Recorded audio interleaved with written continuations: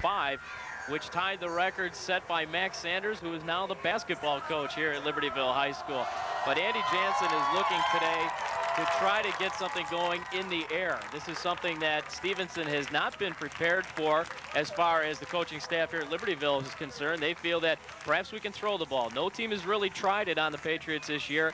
We feel confident considering what we have behind center and what we've got out on the flanks to be able to get something going via the air. Well, and Jansen is on a record-setting pace already. The school record's held since 1981, and he's only about 230 yards short of that. He's been throwing for over 100 yards a game now, so you know he's got the arm to do it. He's already tied the school record for 10 TDs, 5 in one game, but still, it's a passing attack, and they really think that they can do something with it tonight against the Patriots. Tyler Coleman, another guy out of the Libertyville backfield that you're going to want to keep an eye on.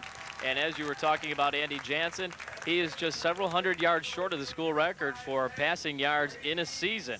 That not held by Max Sanders, however. But we've got a good one set up this afternoon, though, with the homecoming and all. It should be a great afternoon of football. Well, and I think it's these two schools, you know, their borders touch, and I think the rivalry is there, and homecoming here at Libertyville, it's just an outstanding day. You know, we couldn't have asked for a better afternoon. Teams being introduced right now. Great crowd on hand. And, you know, this is an interesting matchup when we think about homecomings. Remember back about 3 years ago when we did this ball game, the Stevenson Patriots didn't bring their bus up until 10 minutes before kickoff.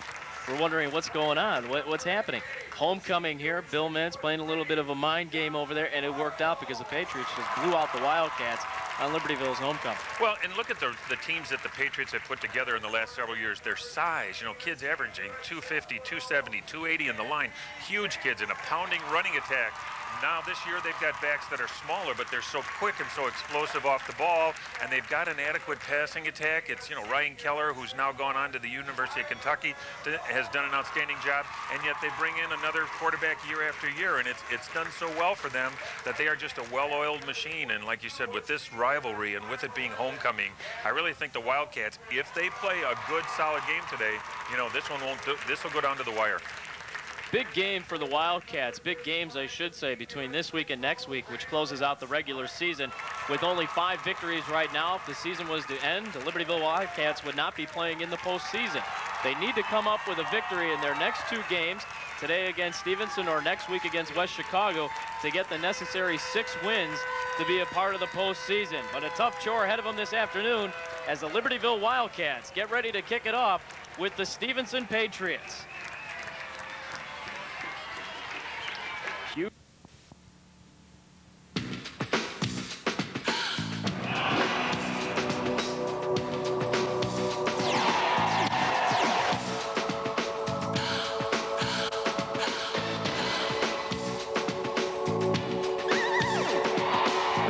You're gonna look much cooler smoking your opponents than you ever will smoking these.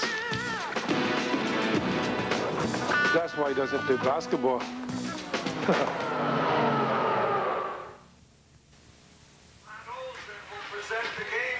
Back at Libertyville High School, the team's coming off the field right now after doing the ceremonial pump up, getting ready for the kickoff. Libertyville coming in, as I said, at 5-2 on the season, 5-1 in North Suburban Conference play. That lone blemish was against the Lake Forest Scouts several weeks ago, in which they lost 21-14. As for the Stevenson Patriots, well, last week they beat the Lake Forest Scouts in a ball game you saw here on the Jones Intercable system, 31-22.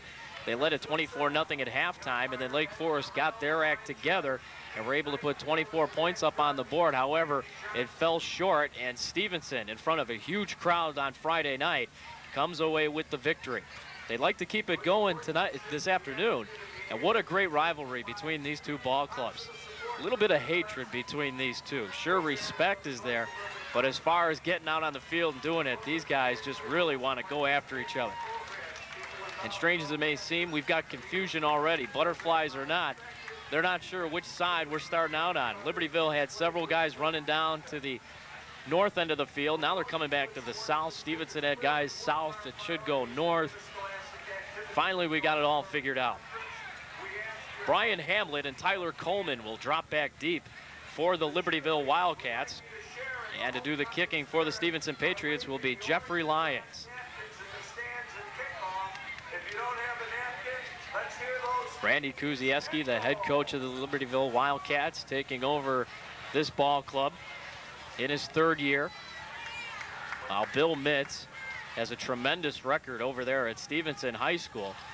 But last year a disappointment, being eliminated from the playoffs in the 2nd round by York. And this is a ball club on a mission.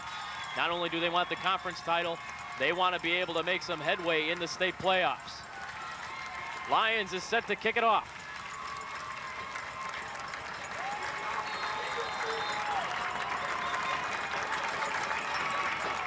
And we're underway at Libertyville High School. Kick taken by Mike Morosky. Not a guy too familiar with handling the football, and he gets it out to the 22-yard line. And that's where the Libertyville offense will come out onto the field to start this afternoon's ball game. Libertyville, as we said before, a team that will probably put this ball in the air more often than you would think. They feel that the passing game, which has been successful as we talked about at the top of this cast, can make some headway this afternoon. And Andy Jansen brings them up behind center. Brandon Smythe, the lone running back behind Jansen, on 1st and 10 at the actual 23-yard line. And here's Jansen. On his hip, fires it across. It's complete. And they're going to have a first down. Brandon Smythe, 12-yard pickup. Interesting the way that started out, Chip. Jansen tucked the ball like he was going to do an end sweep, and that's always been a real powerful part of the Wildcat offense. All of a sudden he put the brakes on, and they knew they were dead because they had the man in the short zone, and he took it. So Jansen hooks up on his first pass attempt of the afternoon, and it's first down Libertyville. Again, Smythe, the lone running back. And here's the give inside. Tyler Coleman breaks a couple of tackles, gets out to the 40-yard line. A pickup of 6 on the play. Excellent read by Coleman. You saw when he got to the line of scrimmage, I think the play was supposed to go off tackle. The hole wasn't there. He did the little stutter step and kicked it outside. Got a good solid 5.5, almost 6 yards. You know, Coleman's another good one, too. This guy can run the football. It's a nice complement of the run and pass for this Libertyville club. Well, and I think the difference in the Wildcats this year is they don't have that big bruising fullback like they used to. They're a much more balanced attack than we've seen in the past couple years. And that's Coleman in motion again. He gets the carry, and this time he's hit behind the line of scrimmage. The Stevenson Patriots read that out beautifully, and Parker Dotson steps in to make the hit, number 66. Slow developing play and good penetration on the part of the whole left side of the Patriots really took that play away before it even got going. And the Stevenson Ball Club last week, Jerry, if you remember, it was exploited up the middle by Lake Forest in that second half. I'm sure that's something that Bill Mitz and his staff were working on this week to try to tighten up. Salzman in motion to the far side. Jansen looking for him, fires it to the outside. He's got Salzman. That's going to be a first down out near midfield. Locked on to Salzman. The minute he took off from the line of scrimmage, Jansen went back in about a 5-step drop, had his eyes glued to him right away. Something in the past, remember Chris Fulbright always had that capacity to check off his receivers and deceive the defensive backfield by looking the other way. Jansen just glued on him right away, but threw a nice strike, and it was good for the first. Jansen in his first full year as quarterback of the Libertyville Wildcats, a senior. Had to wait his turn, but has been effective since he got in. They go right up the middle with Smythe to the right side. Very short gain on that play. Adam Butler puts a hat on him right there for about a 1-yard pickup. That Adam Butler, there's a guy, too, that can really lay the pads to you. Came up with a big fumble recovery last week, which led to an eventual touchdown. Now, that's been one of their strengths out of that linebacker core, and he certainly is a good one. 2nd down and 9 now for the Wildcats. The ball just across the midfield stripe. Underway, first quarter of play here at Libertyville High School. And here's Jansen. Fires it to the outside, incomplete. He had a man wide open, and Mike Jones streaking down the sideline. Check that, it was Mike Weisner. But he overshot him. He was wide open, and that's 6 if those two hook up. And yet I said, uh-oh, because that defensive end got pulled in right away for the Patriots. I really thought Jansen probably could have tucked the ball and I think run for the first down on there, because to throw off the run, and we talk about this every week, is a very difficult thing to do. He probably had the room to get for the first down because everybody bid for that inside fake. Get greedy. Oh, yeah. He was behind the defense. 3rd down and 10 now, and Jansen will go from the shotgun. Back to throw to the outside, and it's incomplete. Adam Salzman thought he had the reception after the ball came out of the hands of Tyler Coleman. He made a diving attempt for it, but the official right there saying it made contact with the turf first, so the pass ball's incomplete. Great hustle, though, on the part of Salzman to back up that play. Well, and really credit Jansen with standing in there and taking it, just a heck of a shot as soon as he got rid of the ball. Brian Hamlet will punt it away. And it's a high kick. And a fair catch is called for by Michael Jurassic. And the Stevenson Patriot offense will come out onto the field for the first time. And while we have this chance, let's throw it down to the sidelines with Dave Kazukis. Jansen, and he said they have to mix the pass with the run, and they could not turn over the ball once, and they have to be mistake-free the whole game. Thanks a lot. Actually, Chris Childers down on the field. You may remember him from Hawthorne, actually Eagle Vision, doing a nice job. And the Patriots keep it on the ground, get out to the 32-yard line. Kyle Brandt, the ball carrier, picked up about 4 on that play. Kyle Brandt, that kid is a bull coming out of the backfield with his power, and then to have it complemented by Clancy's speed is a nice combination. Well, and you look at the way these two backs are built. You know, they're short and they're stocky, but they're strong, and we'll talk about their incredible leg strength all day long, because that is just one of their biggest functions that they do all day is explode. And here's Butler now. Short gain on that play as he gets out close to the 35-yard line before he's wrapped up. Tim Beschel getting a hand on him to bring him down. Tim Beschel, yet another of the great linebackers that are wearing the black and orange for Libertyville High School. Well, and Tim, I believe this is his 4th year being on varsity, and every year he just comes up and gets better and better and better.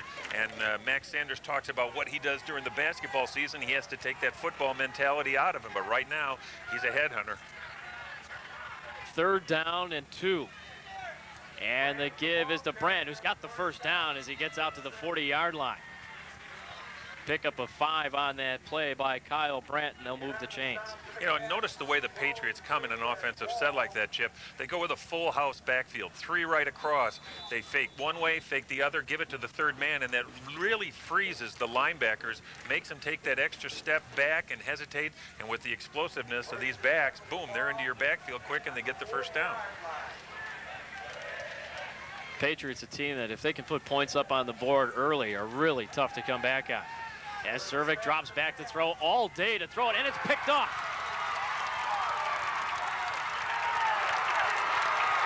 And a flag goes flying as Mike Ward comes up with the interception, and flags are coming up on the Wildcats sideline as Randy Kuzieski's trying to get his players out of there. Mike Cervic stepped over to push Ward out of bounds. What a big play. You know, as soon as I saw the 2 backs go down and the receiver into that zone, they did a little crisscross, just an X in the middle. You knew that's where they were trying to throw it. The pass was underthrown. You got to wonder if Cervic looking into the sun, if that affected his vision, because that pass was well short and the receiver was not open.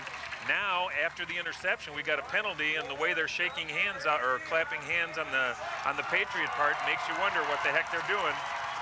Boy, Cervic had all day to throw that football as well. Now, you had tremendous celebration on the sideline for Libertyville, and the officials are talking it over with Randy Kuzieski and his coaching staff. There was some type of a late hit. I believe once they were out of bounds, a little overly aggressive. We're seeing a personal foul call against the Patriots. I think there was just a little frustration. Somebody came in and laid the wood, and they were already out of bounds. Gives them 1st and 10 on the 34. Just a big break for the Cats. Huge interception by Mike Ward. picked it off at the Wildcat 41-yard line, got a nice return inside the 40 of Stevenson, and now you're tacking on the penalty. So the Wildcats in business now at the 24-yard line. 7:31 left to go here in the first quarter.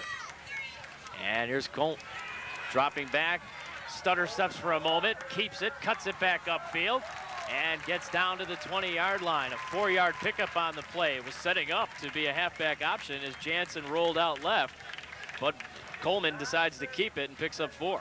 Well, and I think Coleman probably made a choice that when he sees this on film, he's going to wish he went outside because he had the entire flat open to him. I think he could have run for the first down. And it'll bring up a 2nd down and 6 now after the pickup.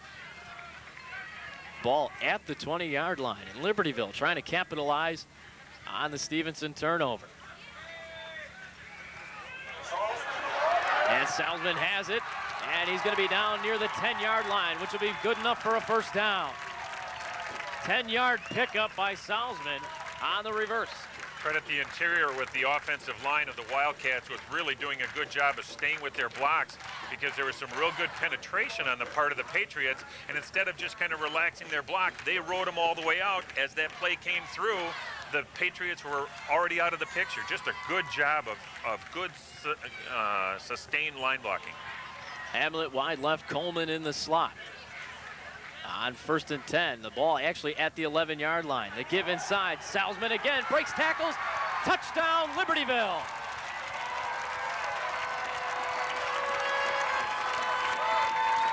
That old death knell came back and really hurt him right there. We talk about what turnovers do and how they give the other team an opportunity.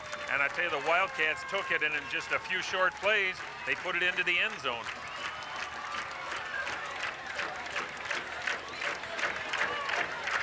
And you know, the amazing thing is, he really went into the end zone. He didn't get touched until after he crossed the goal line stripe. That is surprising, because once again, we talked about up the middle, the hole was there.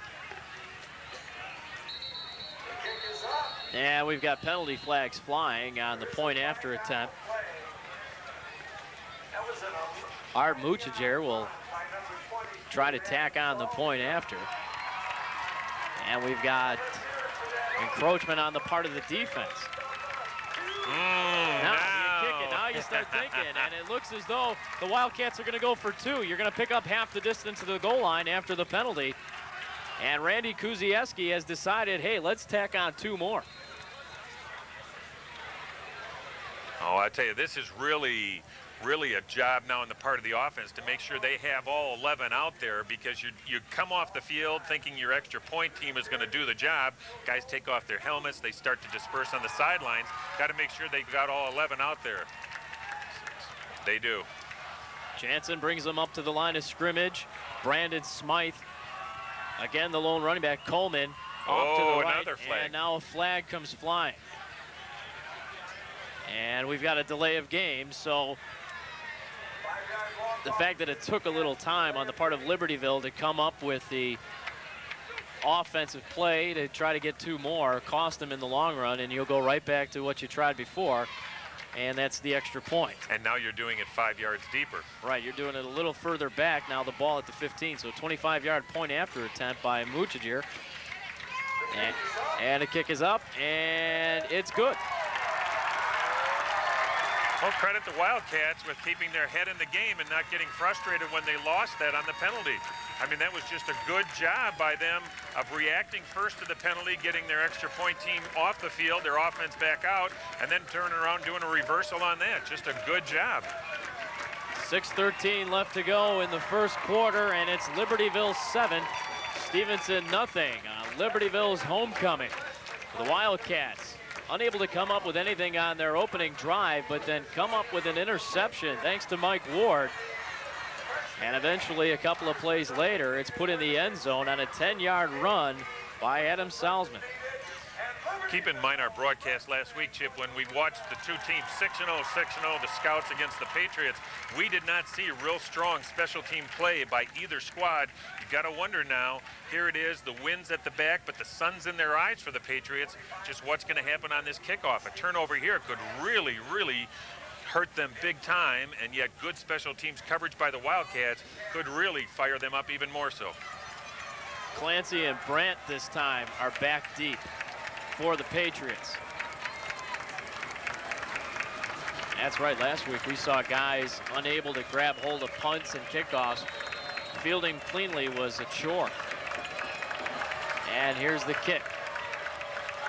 And it's taken by Clancy at his own 13-yard line. Breaks a couple of tackles and gets popped at the 27-yard line. Putting a head on him was Adam Waugh.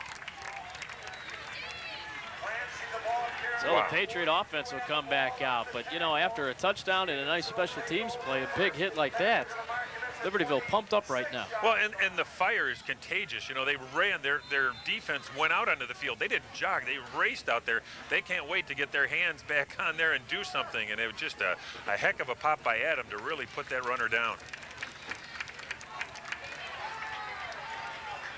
And here's Clancy. Finds a hole, bursts into the secondary across the 30 to the 32-yard line. Nice piece of running by Steve Clancy as he picks up 5. And yet if Clancy doesn't get brought down there, it was open territory after him. He explodes through. He got good line blocking by the left side there, but his explosion through the hole, boy, now you see him, now you don't. Well, you're talking about a guy that can wreak some havoc in a secondary. We saw that last week as he danced and weaved his way through the Lake Forest defense for the tune of 160-some yards on the ground. Here he comes again, has to dance in the backfield and gets wrapped up. Excellent coverage by the right side of the Wildcat defense. Steve Crone leading the charge there. Tim Beschel also inside. I say, look who's getting up from the bottom of the pile. Number 32, Beschel, just jammed that all the way back. Crone comes in across the top and puts the finishing touch on, but Beschel is the one who stuffed that from the get-go. You consider what Stevenson has in that backfield with the combination of Brandt and Clancy, and there's really not one guy you can focus on. No. But so far, Libertyville has done a nice job in bottling up Clancy. 2 carries, 5 yards. Brandt, 9 on 2 carries. And Brandt went to the left side this time, and he's going to be close to a first down. What a one-man effort, because he was hit right at the yard line, the 31, where the snap came from.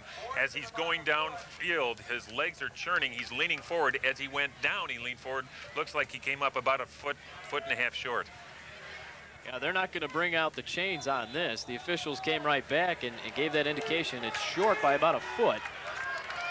And the Patriots are going to go for it as Servik comes back into the huddle. Remember, between each play, Servik goes to the sideline to get the play called from the coach. They don't shuttle it in with receivers or running backs. The quarterback comes and goes. Eliminate that middleman. Yep. Just get it right to the guy who's got to call that play. Big play, big play. 4th and 1 at the Stevenson 36-yard line. And it's Butler. No! Banged in the backfield. And his second effort may have fallen short. And he does come up short. Well, now we're going to have an official's timeout. They're going to want to measure this one. Adam Butler hit in the backfield, bounced off that tackle, tried to surge forward, but ran into yet another wall. And dependent on the mark, he will either have or not have the first down. That's Libertyville's ball. I'll tell you, the whole right side of that defense really did the job, and we'll get their numbers for you, but that right defensive tackle, that right defensive end are doing a great job of penetration. They stuff up the blockers right away. In comes Waugh, in comes Beschel, and they really put the wood to them. Talk about big, big play by your defense to set up your offense. All the momentum happens to be wearing black and orange right now as the Wildcats take over at the 36. Jansen back to throw, wings it to the outside, it's complete. Tom Joush with the reception, steps out of bounds at the 22-yard line. 14-yard pickup. What did we talk about in the pregame about the ability that Jansen and the staff here felt they could go to the air against the Patriots, and they're doing it and doing it effectively.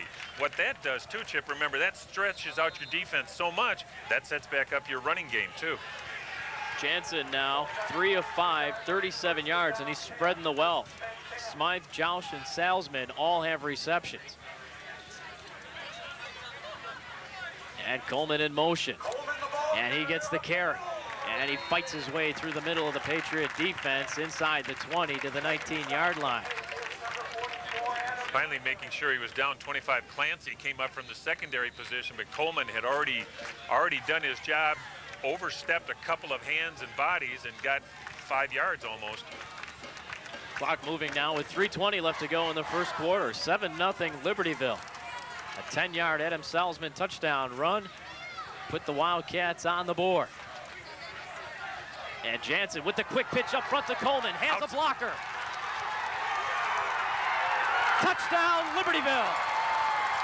19-yard run, Tyler Coleman. Beautifully set up by the pitch from Jansen. And on your camera right now, you look at that crowd out on the side, they're going nuts. The players are going nuts. What a good read. Not only did Jansen wait to the last instant, did that forward pitch like that, really got it right where he had to go, but credit Coleman with the right read. For a minute, I thought he was going to start to go inside, and I wanted to say, no, go out, go out.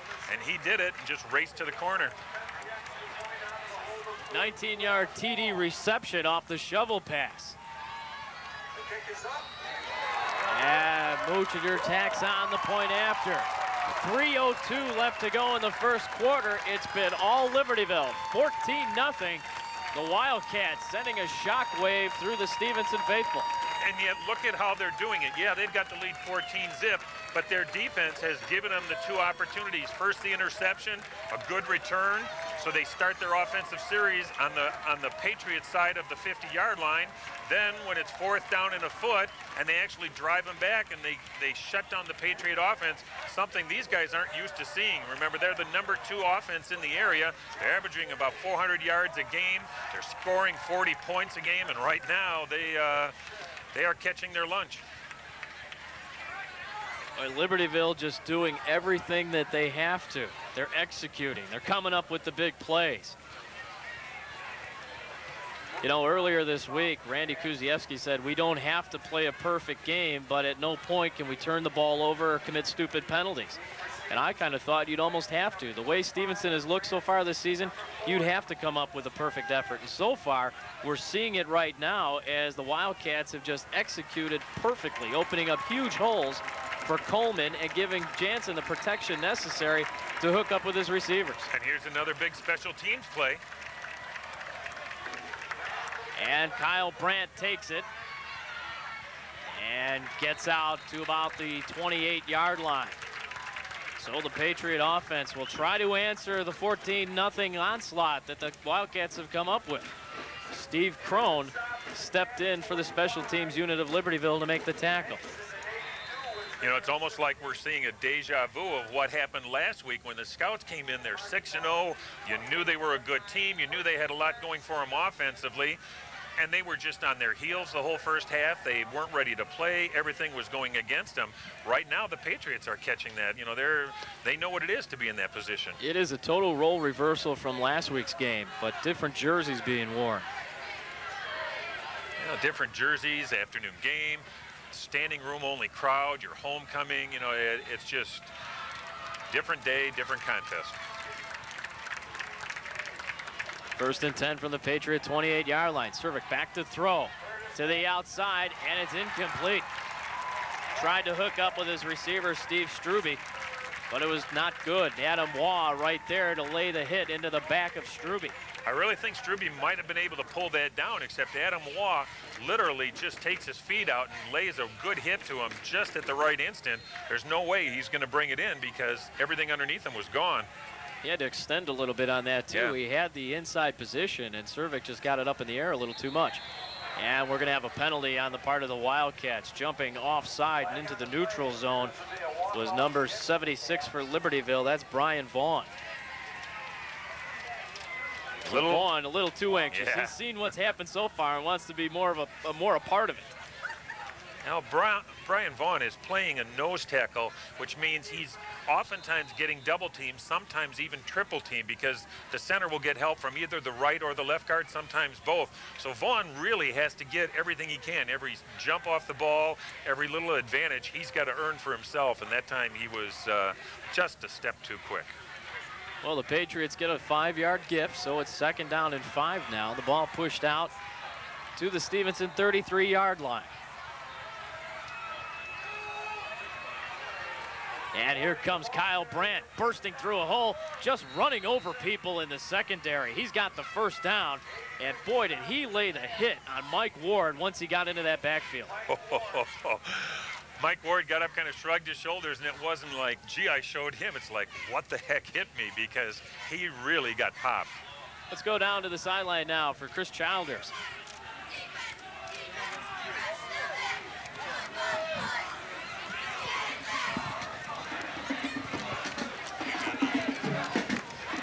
Okay, we had a little bit of a technical problem there. We got Chris Childers working the sidelines for us, giving us some info from down there. In the second half, we will be joined by yet another of the tag team sideline reporting that we have, Dave Kazukis. A couple of students here at Libertyville High School. Dave, an aspiring journalist, wants to get into some reporting, some television work. Chris Childers as well, as said before, the Eagle Vision program, if you've had a chance to see it on the Jones system. He was hosting the sports segment that they had. Guy wants my job too. Gotta wait, stand in line. Here comes Kyle Brandt once again, just pushes the pile back to the 49-yard line. Picked up 5 on that play. Bottom of the pile was Tim Beschel again, but look at where he ended up. Even as his legs are being taken away from him, those shoulders and that whole upper torso is wiggling for extra yardage every step of the way. Actually give Brandt credit for 6 yards, and he's a guy, we talked about it. He just keeps coming and keeps coming, pumping the legs. Tremendous running attack by the Stevenson Patriots. They have that year after year. Second down and 4. Here's Clancy, and he's not going anywhere. Beautifully read by Steve Crone. Tim Beschel came up, but some great work by the right side of the defense for Libertyville. Well, Crone is that right side, outside linebacker, and we talk about the penetration by the line, but when you got a linebacker reading his key, they pulled the guard, and he instantly came across the line of scrimmage. They snuffed that before he can even get to the corner. Just an excellent read. Clancy has not seen much daylight at all this afternoon. 3 carries, 3 yards. Third down and 5 after the loss. Here comes Brandt. And he's going to get out to midfield before he was tripped up by Tim Beschel. And he's going to be short of the first down, and that'll bring up a 4th down. And it appears with the conference going on the far side of the field right now that the Patriots are taking a look to see how far it is, whether they're going to, and they're going for it. He sends Cervic back in. Remember last week when they went back to punt deep in their own territory against Lake Forest, they had problems with the snap, and the scouts took over at the 5-yard line of Stevenson. Perhaps Bill Mitz feels that this offense has got to get a kick in the rear, and getting a first down here would be it. Both sides are up. 4th down and 2. Here comes Brandt, and he's going to have that first down into Wildcat territory at the 46-yard line. Tell you, just well executed by the offensive line. They seem to have a little bit more success when they go to their right. They're getting some good blocking out of their right tackle and their right guard, versus when they go to the left, the Patriots just aren't able to get it done. Under half a minute left to go in the first quarter. 14-0 Libertyville if you're just joining us. Libertyville homecoming, and the fans here have had a lot to cheer about. They're glad they came home. The alumni thrilled to be here for this one. Cervic back to throw, lofts it to the outside, and it's incomplete. Overshot his intended receiver on the far side, Steve Struby. There's a good example of what you oftentimes see happen in high school ball. Not a real well-run pattern by the receiver. He went out. It's like a down and out, but it was a down and kind of drift. Your quarterback really doesn't know exactly where he's going to run that ball. He's got to run a crisp pattern so he knows where to throw it. Cervic out of the gates now, 0 for 3 with an interception. That pick led to the earlier touchdown. And they keep it on the ground. Kyle Brandt to the right side, and he's not going to get much. Matt Hansen steps up from cornerback to bring him down, and that's going to do it for the first quarter. Kyle Brandt picks up 3 on the play, and that's 1 quarter of play in the books from Libertyville High School. The host Wildcats, in front of their homecoming crowd, put up 14 early points and lead it 14-zip.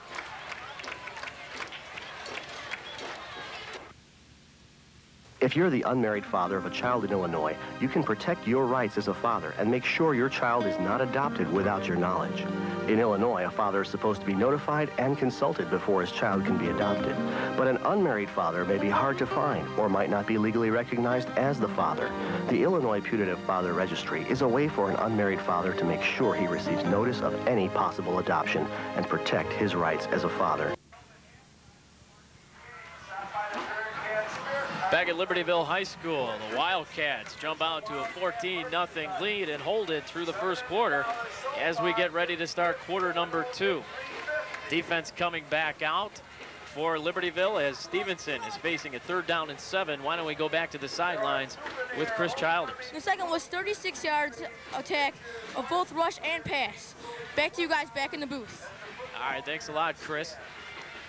Getting ready to start the second quarter of play. And the Stevenson Patriots have had their backs to the wall throughout that first quarter. They couldn't get much accomplished on the ground. Kyle Brandt, their only successful running back, 8 carries for 33 yards.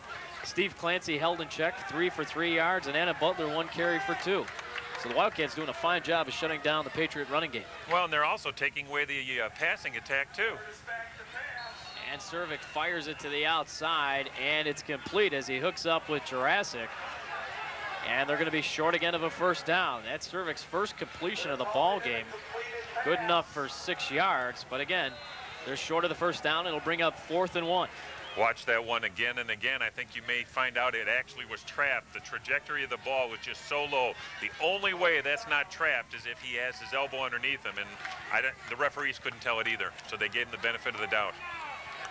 4th and 1 now, the ball at the Libertyville 33. Here's Clancy to the outside, and he's going to have that 1st down to the 34-yard line. Picked up 3, and a fine piece of running by Steve Clancy, who, as I said before, has just been shut down this afternoon with nowhere to go. We talked a little bit earlier about they were able to have a little more success going to their right. Now I see why. Number 76, Joshua Kilker, 6 foot, 273 pounds, tackled. They pulled him, and he literally wiped out 2 guys with his lead block, and that got him the 1st down. Cervik back to throw to the outside, incomplete, just a little too tall for Mike Jurassic. And Cervik, again, coming up with nothing but turf on the throw. He's just 1 of 5 now for 6 yards, which he just got a little bit ago.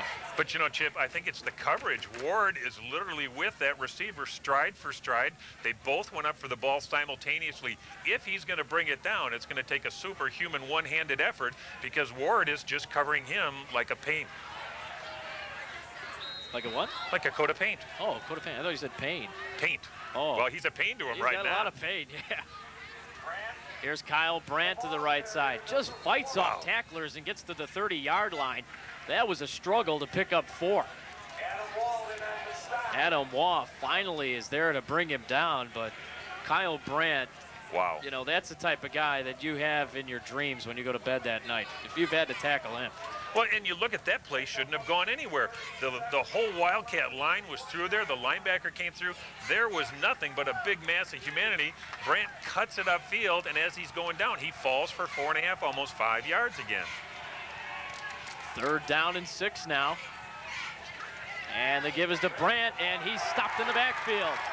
Tim Beschel able to wrap him up, but the first guy to grab hold of him was Steve Crone, at least stop him a little bit in the backfield. What happened, Chip, Steve Crone took on the blocker, drove him back, and as Brandt goes out, he bumped into him, kicked him outside a little bit. Well, they're on the short side of the field. The linebackers, the rest of the core for the Wildcats were there, but Crone took that blocker on single-handedly, drove him into the running back. Unreal effort by Crone. Beschel's going to get credit for that tackle, but boy, Crone. With the assist. Yes, just made the play. 4th and 9 now. The ball pushed back to the 33-yard line, and the Patriots will go for it again. But we're going to wait as flags go flying.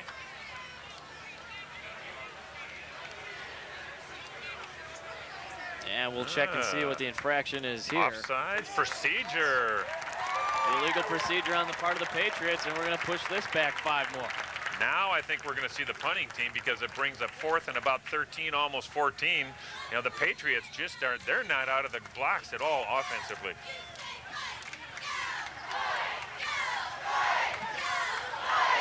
And the Patriots will kick it away. John Riley drops back to punt. He stands at his own 49-yard line. And it's a high kick, and a fair catch is being called for at the 10-yard line. And the Wildcats will come out. They've got a 14-0 lead, 9:19 left to go here in the first half. Gutsy call by the receiver down there, number 20, Hansen, I believe it was. He's looking straight into the sun. He's on the 10-yard line. It's one of those, do I take it, do I not take it? And yet, because the bullet men for the Patriots were down there, he's got to take it. Just a real gut call, because if he drops it, the Patriots are right there to pick up any fumble. And 1st and 10 now for the Wildcats. And here's Tyler Coleman with blockers out in front, and he bursts out for a 9-yard pickup. That was a student body right, and they pulled a guard. They had a lead back going through. From our perspective, we watched that hole open up like the big seas parting, and Coleman just ran hard. I'm gonna get back to that. I thought rule of thumb is don't touch it inside the 10. Well, you do, but like I said, the Patriots had their bullet men down there, and the wind is blowing at his back. That could hold it up just a little bit. That was a tough call. Here's Coleman. Speaking of calls, they call his number again, and he's got the first down out to the 33-yard line. Excellent blocking again, and a number that we're probably not going to have the time to call because there's so many other things happening so much. Number 73 for the Wildcats came through there. Seth Luxon did an excellent job of sealing off. The linebacker for the Patriots is coming over with licking his chops like, boy, I'm going to lay the wood to him. Seth just took him out in one blow and got another 5 yards. I got to correct that. I said the 33 is at the 27. A pickup of 8 on that play. And Coleman really getting into stride now. That's him in motion. And this time Jansen drops back to throw under some pressure, and he's going to be sacked. And a flag comes flying. The pressure came from up front by Ray Shea Hill. And he dropped Jansen, for a big loss, but we'll see the penalty. It's a face mask against Stevenson. And that'll be a 15-yarder. And here's another thing, you know, if you're writing the script on the Patriots sideline, you're saying, well, offensively we can't do this, and defensively we're not doing so well. Now we get the quarterback, we have good coverage downfield, we're ready to sack him, and we grab a face mask. It totally negates what was an outstanding play by Hill. Hill, 6'5", 248-pound senior. Got in Jansen's face. Jansen's 6 foot, 185-pound senior. Instead of being about a 10 or 12-yard loss, it's now first then because they get the down over again. 2nd and 25, it's now first and about 6. And Coleman in motion. Here he comes with the ball again. And he gets across the 35 to the 36-yard line before he's brought down on the play. Joshua Weisberg stepped in and laid the pads to Coleman. So it's going to bring up a 2nd down and 2. I'll tell you, this is almost textbook football right now on the part of the Wildcats. Here they let the defensive end come in. Number 90, Brian Novosel, comes in there doing his job. Along comes number 35, Brandon Smythe, just lays a good kick-out block and opens the hole. They've been coming to their right side and getting those blocks, and they're sealing off the tacklers and just opening up a hole. On the ground in a gigantic hole this time for Smythe across the 45 to the 46-yard line. Maybe a little reward for Smythe for doing such a good job when they went right, kicking out that defensive end. Let's give him the carrot and let him take it to the left. Wow. And the Wildcats taking time off the clock. 7 minutes left to go here in the second quarter. And Brian Hamlet goes wide to the left side this time. And Coleman comes in motion. Jansen back to throw under heavy pressure. Almost got away from it. Kyle Brandt and Ray Shea Hill able to grab hold of him back at the 40-yard line, but he dove up to the 42. So it comes down as a 4-yard loss on the play. I'll tell you, if he would have gotten away from that, been able to get an arm down and keep his balance, you got to believe Coach Bill Mitz and his crew on the side would have just wondered, is there divine intervention? Because they have him sacked, they spin him around, they're throwing him to the ground, and as you said, he almost got away. Seems that the downfield coverage is there for Stevenson and Hill, and that time you had a sack again, so they're getting into Jansen's face. The guy's downfield doing the job. 2nd and 14. Jansen fires it to the outside, incomplete. John Riley of Stevenson, really the closest guy to that one. Well, they had double coverage on the out man, and you got to wonder if Jansen maybe isn't forcing the ball. Remember, we talked about how Chris Fulbright, the 2-time All-Lake County quarterback, and he did such a good job for a couple seasons here, and he was able to look one way, check off receivers, and just kind of fool the defensive backs because he wouldn't lock on his receiver. Jansen seems to lock on the guy right away and then maybe force the ball a little bit when he shouldn't. 3rd down and 14 now for the Wildcats, and an official's timeout. Oh, check that. The Libertyville Wildcats burn a timeout here. 6:07 left to go in the 2nd quarter. It's 14-0 Libertyville. And while we have this chance, our congratulations go out to Emily Bohr, who was named the homecoming queen here at Libertyville High School. So congratulations, Emily. You know, we were looking around the field and had a chance to talk to Don Johnson earlier, who is in charge of the Media Services Department here, the guy that's overseeing the Libertyville High School students who are involved in the television club and things like that. And we greatly appreciate his efforts, as well as all the kids helping out this afternoon. But he and I were just sitting around talking before the game. The goalposts on each side of the field are orange and black, and our professional goalposts. They were purchased from Ohio and brought out this year. Brand new goalposts. There you see it in the shot. Orange uprights and the black base with the Wildcat. They were brought in from Ohio. And look what you see in that shot when and I'm sure we'll have it again, when you look around the parameters of this field around the fence, it's literally a standing room only crowd. There you get it.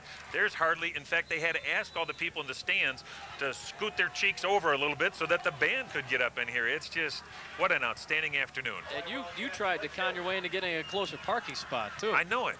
I had to take the Metro in again. 3rd and 13 now for the Wildcats, and Jansen rolls out. Across the middle, it's complete. Tyler Coleman with the reception, but he's going to be short of the 1st down. Much better blocking right there. He kept it back in, and as the pressure, which was getting to him again, that running back who stayed in, his blocking back, kicked him out, bought Jansen a little more time, and they came up just a yard short. Good job by the Patriots secondary. When they did let that reception go through, they didn't let the receiver go downfield because he was right on the 45-yard line. Could have fallen for the 1st down. And the Wildcats will kick it away now. And it's a high punt by Brian Hamlet. Fair catch is called for by Jurassic, and he takes it at the Patriot 23-yard line. 5:23 left to go. I gotta believe that one of the scouts or the coaches up here in the box is going to be talking to the sideline saying, look at what happened on that punt.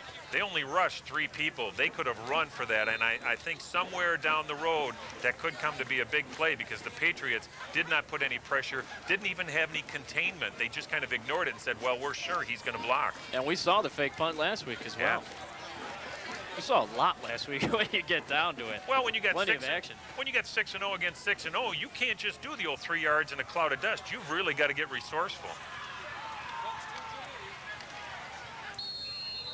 And the Patriots go right side with Adam Butler. He's brought down by a host of Libertyville Wildcats after he picks up 5 on the play. You talk about resourceful. When you have a Brandt and a Clancy and a Butler in the backfield, that's 3 outstanding resources. You know, you can just mix it up. You can use them as decoys.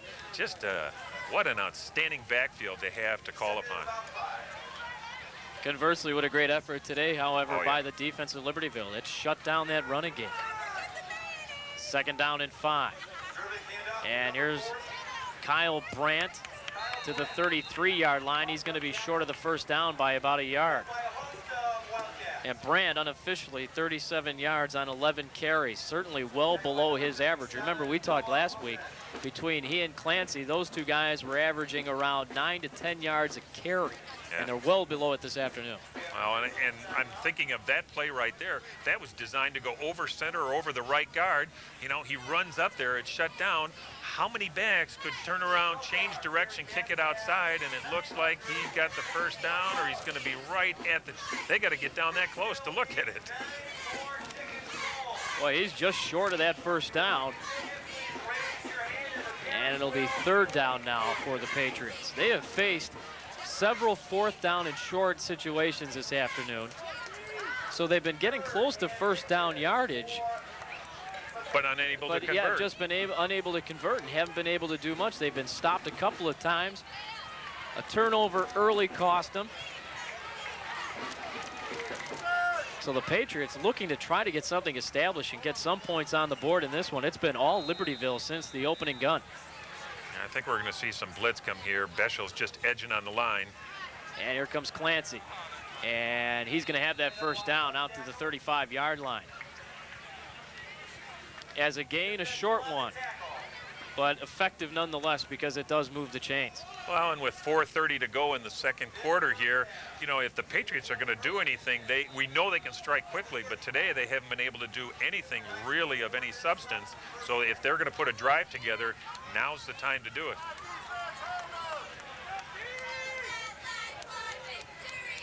First and 10 now, the Patriots at their own 35-yard line. Here's Cervic back to throw. And the hook and ladder, Jurassic to Clancy. And they did this last week, and it was just as effective. Down to the Wildcat 34-yard line. But I tell you, credit the secondary with the Wildcats rather than try to go for them right away.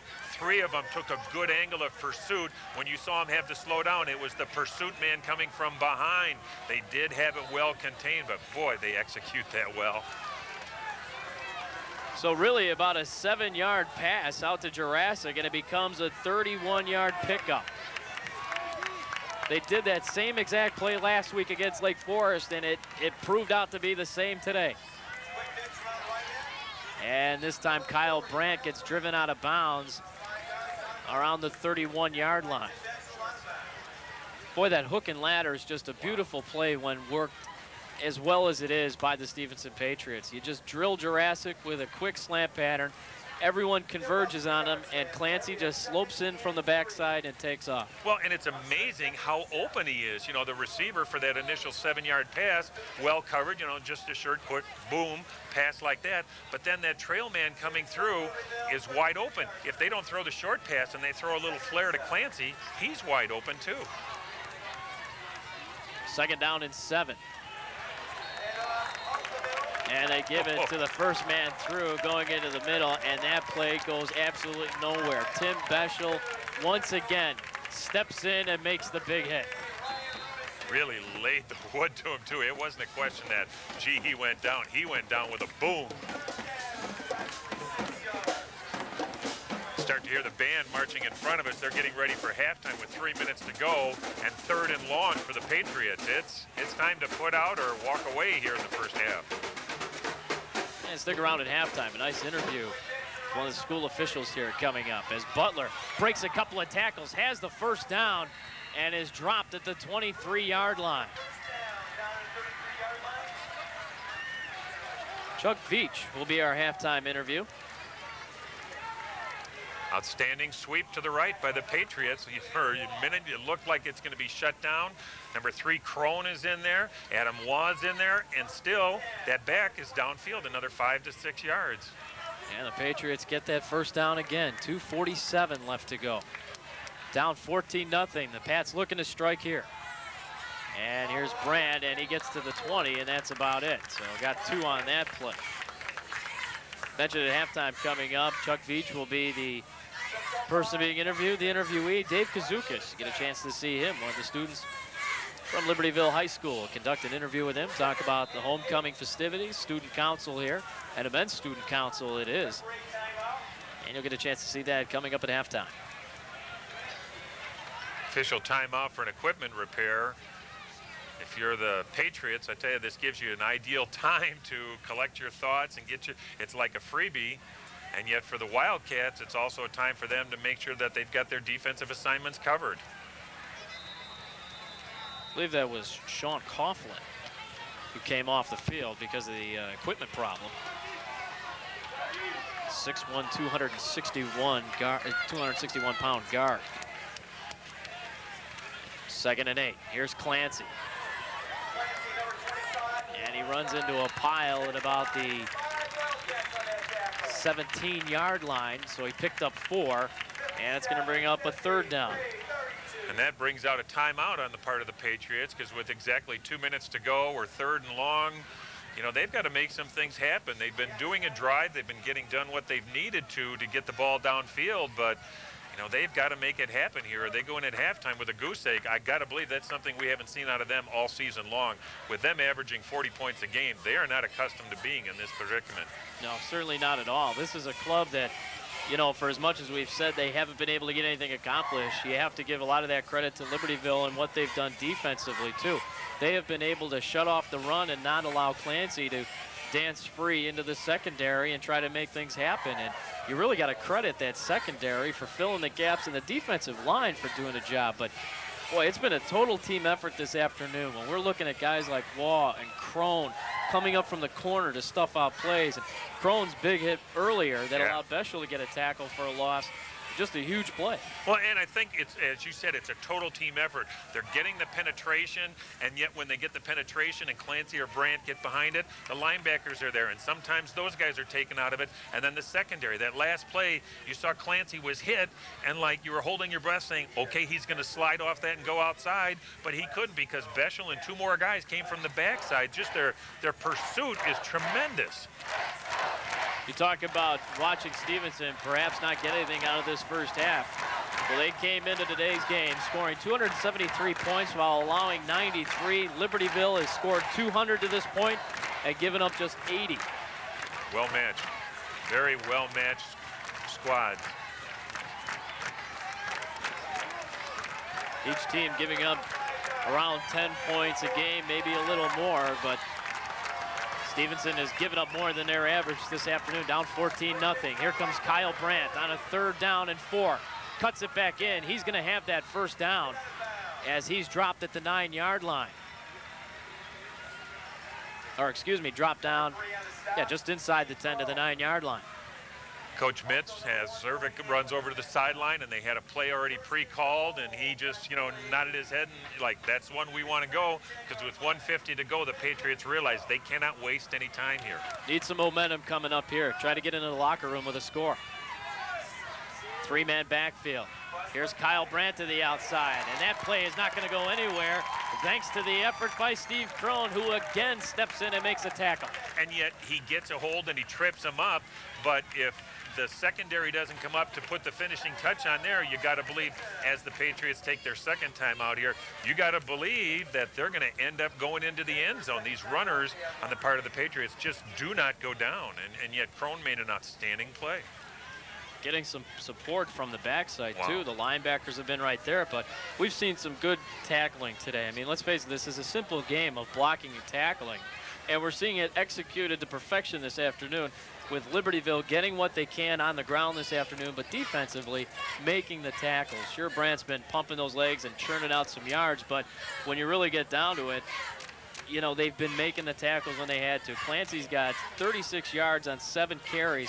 Most of that coming off the pitch, however, on the hook and ladder. 24, actually, in that neighborhood. Kyle Brandt, 57 yards on 17 carries. So, although the Patriots are closing in on 100 yards rushing, again, for the most part, it's been held in check, and they haven't been able to get much done. And you look at, they haven't done anything through the air, so I'm just trying to look over your notes here. You take out that one play, they have about 70 yards total offense for the first half, something that they just are not used to. You know, remember, they're averaging almost 400 yards a game offensively, and this Wildcat defense has just done a tremendous job of taking everything away they've thrown at them. Through the air, Zervik 2 of 6 for 13 yards and an interception. Here he is back to throw once again, rolls out to his left. Good coverage in the end zone, steps up and gets taken down at the 6-yard line. fine coverage downfield in the end zone, and that allowed Jeff Horvat to step in and keep Cervic to a short gain. And we've got the last and final timeout by the Patriots with 1:13 to go. Third down, they're on about the 7-yard line.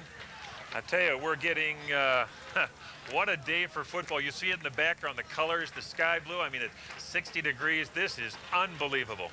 You know, you take a look at that last play, and there was some great coverage in the end zone. More black jerseys surrounding the Stevenson receivers.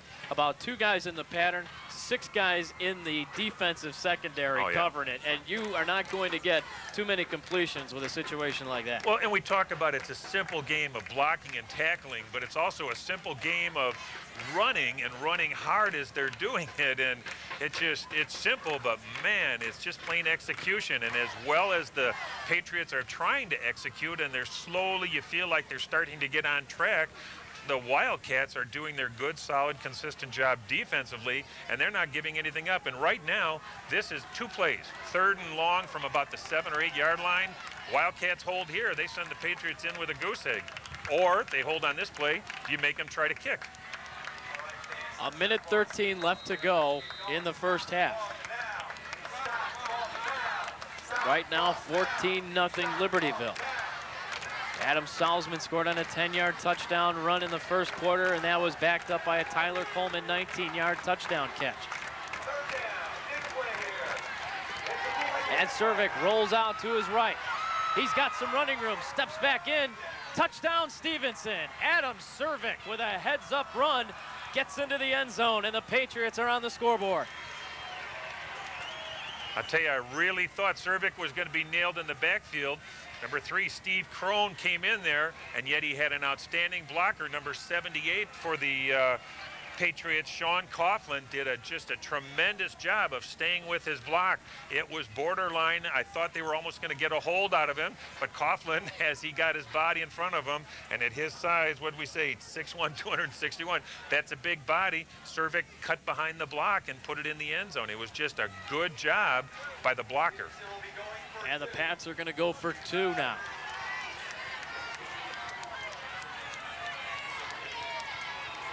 And Cervic gives it to Kyle Brandt, and he did not get there. So just as Stevenson gets on the board with a touchdown to get momentum, the crowd for Libertyville gets fired back up again because they stop him on the 2-point conversion, and it's 14-6 Libertyville. And yet you watch the 2 squads. Here the Patriots are going over to the sideline. They just scored. They should be elated. They finally did something, and they're kind of walking like you think they just got beat 30-0. There's no emotion, no excitement.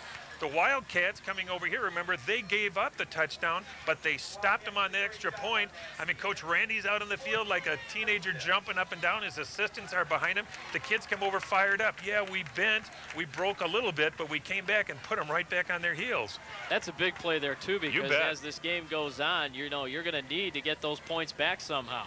8-point game right now. You know, you go into the halftime locker room, and the psychology is going to be tremendous right now. What the coaches and the players go in and what they come out with. Because I said the Patriots, they should be ecstatic on the other side, and there's no emotion at all. And these Wildcats are fired up. They're going to go in there and say, okay, so we gave them 1. A team that's scoring 40 points a game, we gave them 6. We're still controlling the game. We're dominating the field. We're ahead on the scoreboard. And when they tried to take 2 from us to maybe get an advantage back, we stuck them back on their tush. Wow. Perhaps in a little more colorful language, you think? I remember this is a family show, so I didn't say any more. And now the Stevenson Patriots will kick it back off with Riley once again. Coleman and Hamlet back deep for Libertyville, but this is a very short kick. And it's taken at the 25-yard line by Seth Luxon.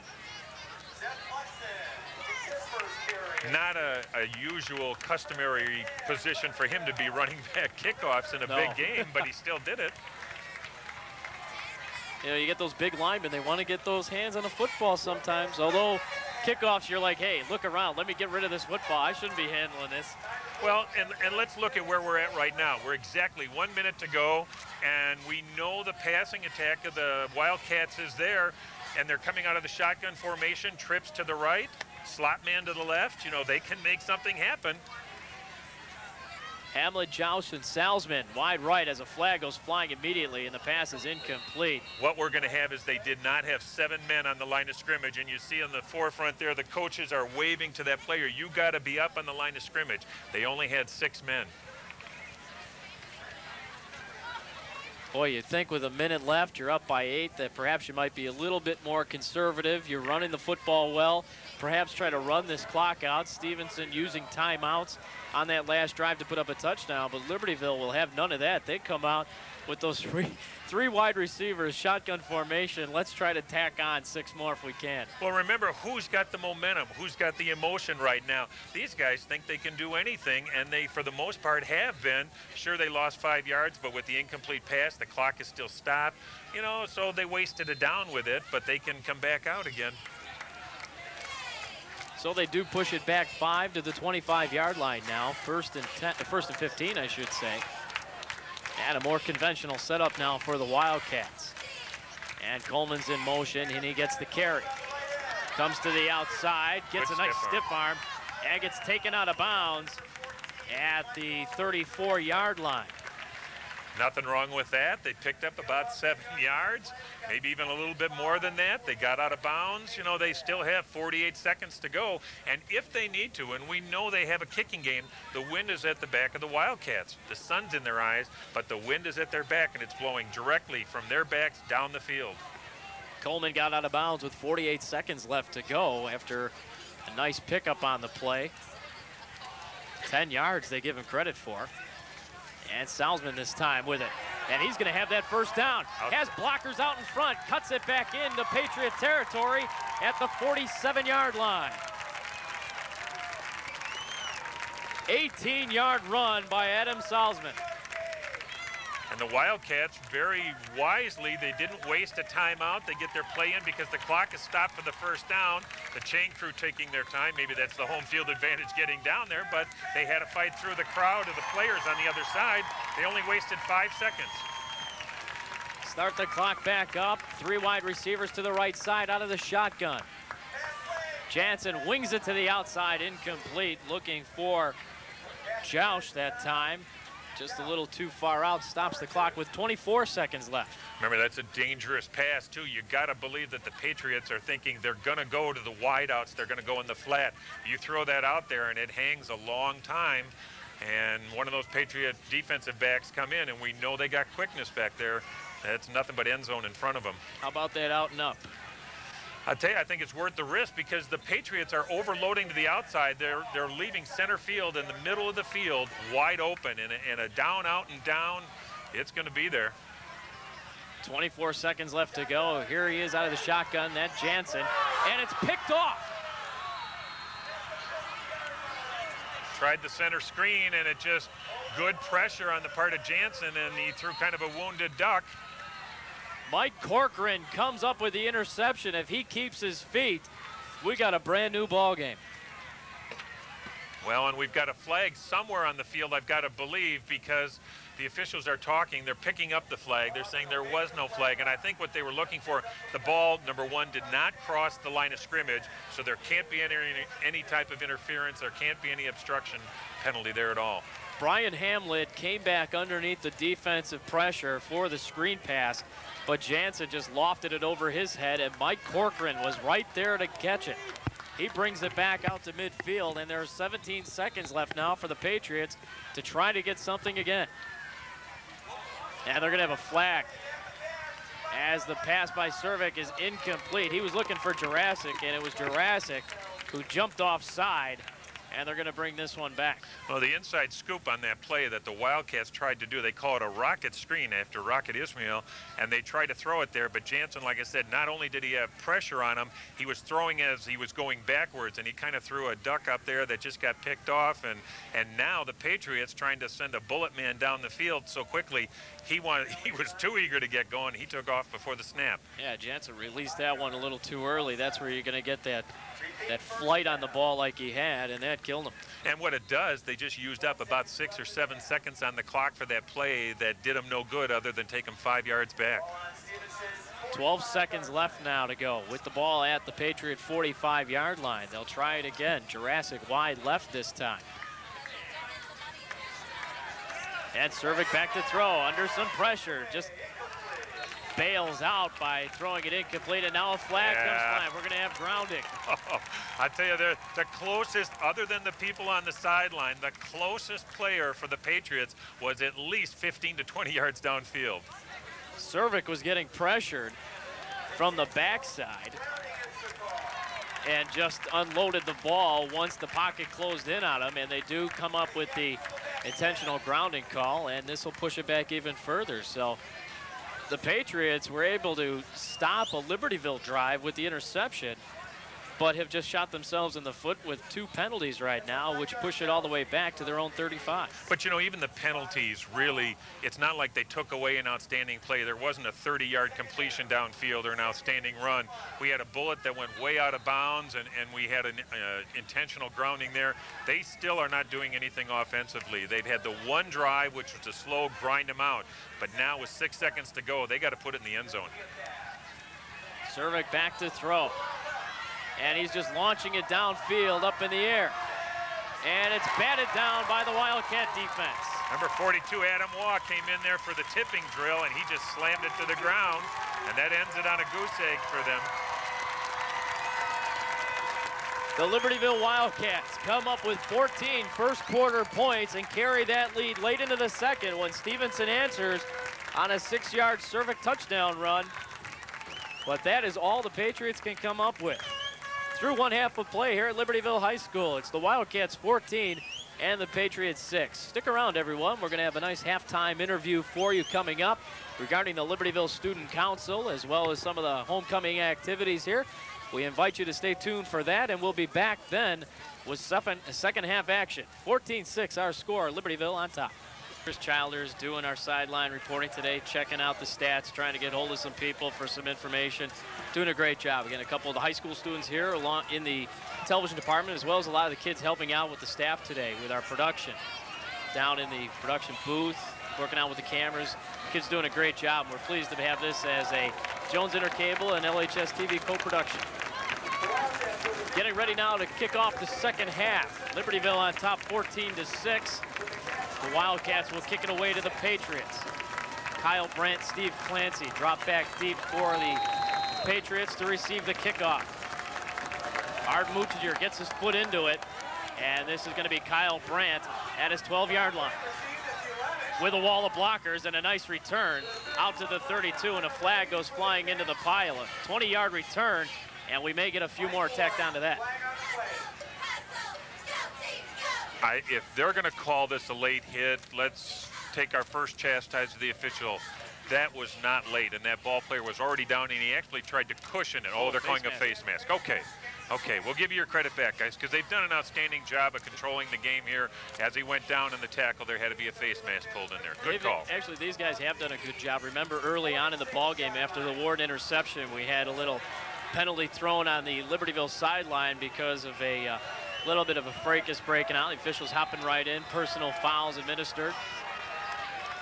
I mean, you get a game like this, boy, everybody's pumped up from the teams. The officials have to be ready. Certainly the fans are. Well, the emotions run high in a game like this because nobody wants to give an inch, and it's really going to be crucial to see what happens here in the second half. And here's Steve Clancy. Speaking of inches, that's really what he's been limited to this afternoon. Not much has been there for Steve Clancy. He picks up about a yard on that play. But the Libertyville defense seems to have been keying on him more so than Brandt this afternoon, and it shows in the statistics that you heard earlier. Well, and look at where they went. The first play from the left, they went to their offensive left. Remember, we said in the first half they got their yardage when they went to the right, so maybe they're going to try and force it and establish something in the left here. Second down and 9 now after the 1-yard pickup, and here comes Clancy left side. He's got some blockers in front. Turns the corner, and he picks up about 3 yards before he's run out of bounds on the play, making the stop, Jeff Horvath. They had at least 3 blockers out in front of them. They pulled number 78, the big tackle, Coughlin again. I mean, that kid can move. Plus, they had the man they sent in motion came back and did a seal-off block, and it looked like it was really going to go somewhere, and credit the Wildcats for good pursuit. Made only a short yardage out of it.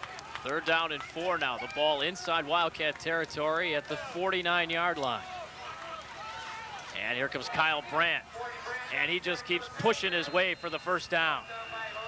Nice job by Kyle Brandt. And they'll move the chains. Wow, I mean, he was really pummeled at about the 45 to 46-yard line, and you think he's not going to go anywhere because there were two people just hanging on to him, and he took a heck of a hit, and yet you see where the ball rests on the 44 inside, almost to the 43. He got all that just going down.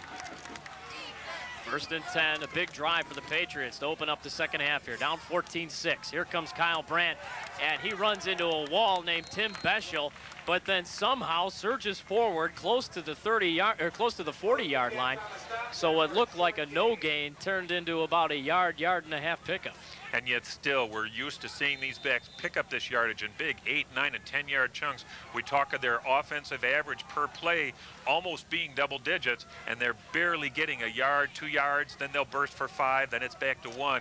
Credit the Wildcats with bending, but really doing a good job defensively today. Brian Vaughn comes off the field for the Libertyville Wildcats, a defensive tackle, slightly shaken up as the Patriots keep it on the ground. This time, Joseph Marth, the ball carrier, his first rush of the afternoon, and he picks up a few. That's going to bring up a third down and 5 now. A new name to enter on your stat sheet. We hadn't heard from him all afternoon, and all of a sudden he comes in. And we've got a third down and 5 coming up. Big play for the Libertyville defense here, a stand, and it'll bring up a 4th if they can keep Stevenson from picking up any yardage, a 4th and long. Notice the Patriots are in that full house backfield. They've been moving the ball well. Here comes Brandt, and again, he's close to another first down. Gets into that secondary, and I believe he's going to have it. And he does. They're moving the chains. Brandt with a 5-yard pickup. Let's send it on down to John Kazukis for a quick interview. Thanks, Chip and Jerry. I'm joined now by Don Shoup, who is director of the LHS band. And Mr. Shoup, what happened to your push-ups from last year? Push-ups? We're a little out of training. We're going to start practice. We're going to brush up. Maybe later today, after we score the next touchdown, Sundell and I will get out there and show them what real push-ups look like. All right, thanks a lot, Mr. Shoup. Anytime. Back up to you, Jerry and Chip. Thanks a lot, John. Little break in the action, and officials timeout, getting the chains set. And now everything is back in order, and with the house set, we've got a 1st and 10 at the Libertyville 32-yard line. Opening drive for the Patriots of the third quarter. Down 14-6, they're trying to answer, and they've got some momentum now. Marth, again, the ball carrier, out to about the 26-yard line. Interesting use of this new back in their Marth in the backfield. Maybe they feel that they can use the other guys as a decoy, you know, bring this guy in that we really, last week I don't think we saw him at all, or if it was late in the contest, now we're into the second half before he finally enters into the game. Maybe they feel Clancy and Brandt are the kind that are going to go left or go right and become the decoy backs for a change. Second down and 5. Here comes Kyle Brandt. And Tim Beschel laid the pads into him, but Brandt was able to dive forward for about 3 yards. Talk about Joseph Marth, a 5'8", 160-pound junior who stepped into that backfield and has actually come up with some pretty nice runs so far. A 5-yarder, a 3-yarder, so 2 carries for 8 yards. As you get a look at Tim Beschel, the defensive captain. He got up a little bit slow there, Chip. He was on one knee on the sidelines. I think he just threw a heck of a hit, and he took the worst from the collision. Third down and 1 for the Patriots. This drive continues. And that time, Adam Butler, the ball carrier, and I don't think he's going to get the first down. Justin Trudelar steps in and makes contact, and they're going to keep Butler from a first down. Well, now we've got an official's timeout. They're going to want to measure this one. And how many of these have we seen today where the Patriots get so close, and in the first half they kept getting turned back? Now we're going to get a measurement here, which will put it, you know, right inside the 21-yard line if it's good enough. He did get the momentum enough for the first down. So Adam Butler, with just his 3rd carry of the afternoon, picks up a big first down. And this possession by the Patriots has chewed up plenty of time on the clock. We're down to 7.5 minutes left in the third quarter. And they're making a lot of headway now as they're at the Libertyville 21-yard line. Fine drive put together by the Patriots. And you know, the Wildcats, I really feel, have got to do something big. They got to get their emotion level back up. They're right now, both teams are playing kind of just going through the motions. Here comes Kyle Brandt. And look at him just burst through a hole and get across the 15 to the 14-yard line. 7 yards by Brandt that time. And the workhorse now with 77 yards on 22 carries. You almost got to feel like the emotion levels right now are on the side of the Patriots. They seem to have just a little bit more zip in their step. And the Wildcats, who so dominated the first half, are right now they're waiting for things to happen instead of making them happen. During halftime, I ran into athletic director Tim Albers of Libertyville High School, and he said, you know, I remember a couple years ago, same scenario, we had the lead. I'm a little worried right now because they came back and won the game, the Patriots did. And they're looking real good right now as Clancy gets down near the 10-yard line, close to yet another first down. This is Stevenson Patriot football. This is what we've come to know, and we saw last week. In the first half, we did not get any of this type of explosiveness off the line. When you really get down to it, the line of scrimmage was won by the Libertyville Wildcats, both offensively and defensively in that first half. And once again, look at where they went, to their offensive left. Remember we said in the first half they got nothing. It was nada there. Now they seem to be doing, they changed something, but it's working for them. And Kyle Brandt dives through the middle of the line and gets down to about the 6-yard line. Got to believe there was a motivational speech given at halftime on the entire Patriot coaching staff that, you know, kind of like, guys, we've been here, we've done this, we know what it is, and yet just as last week we saw the Scouts totally flat in the first half, come back to second half. Right now we're seeing the Patriots with just a little more zip. This is basically a rerun of last week, except it's a daytime game. They go left side, and Marth just gets wrestled down, pushed back, but he got inside the 5-yard line to about the 3.5. Well, we're in big down territory right now. They can get a first down on about the 1.5 yard line, but it brings up third and a long 2, almost 3-yard line. 3 yards to go for the first.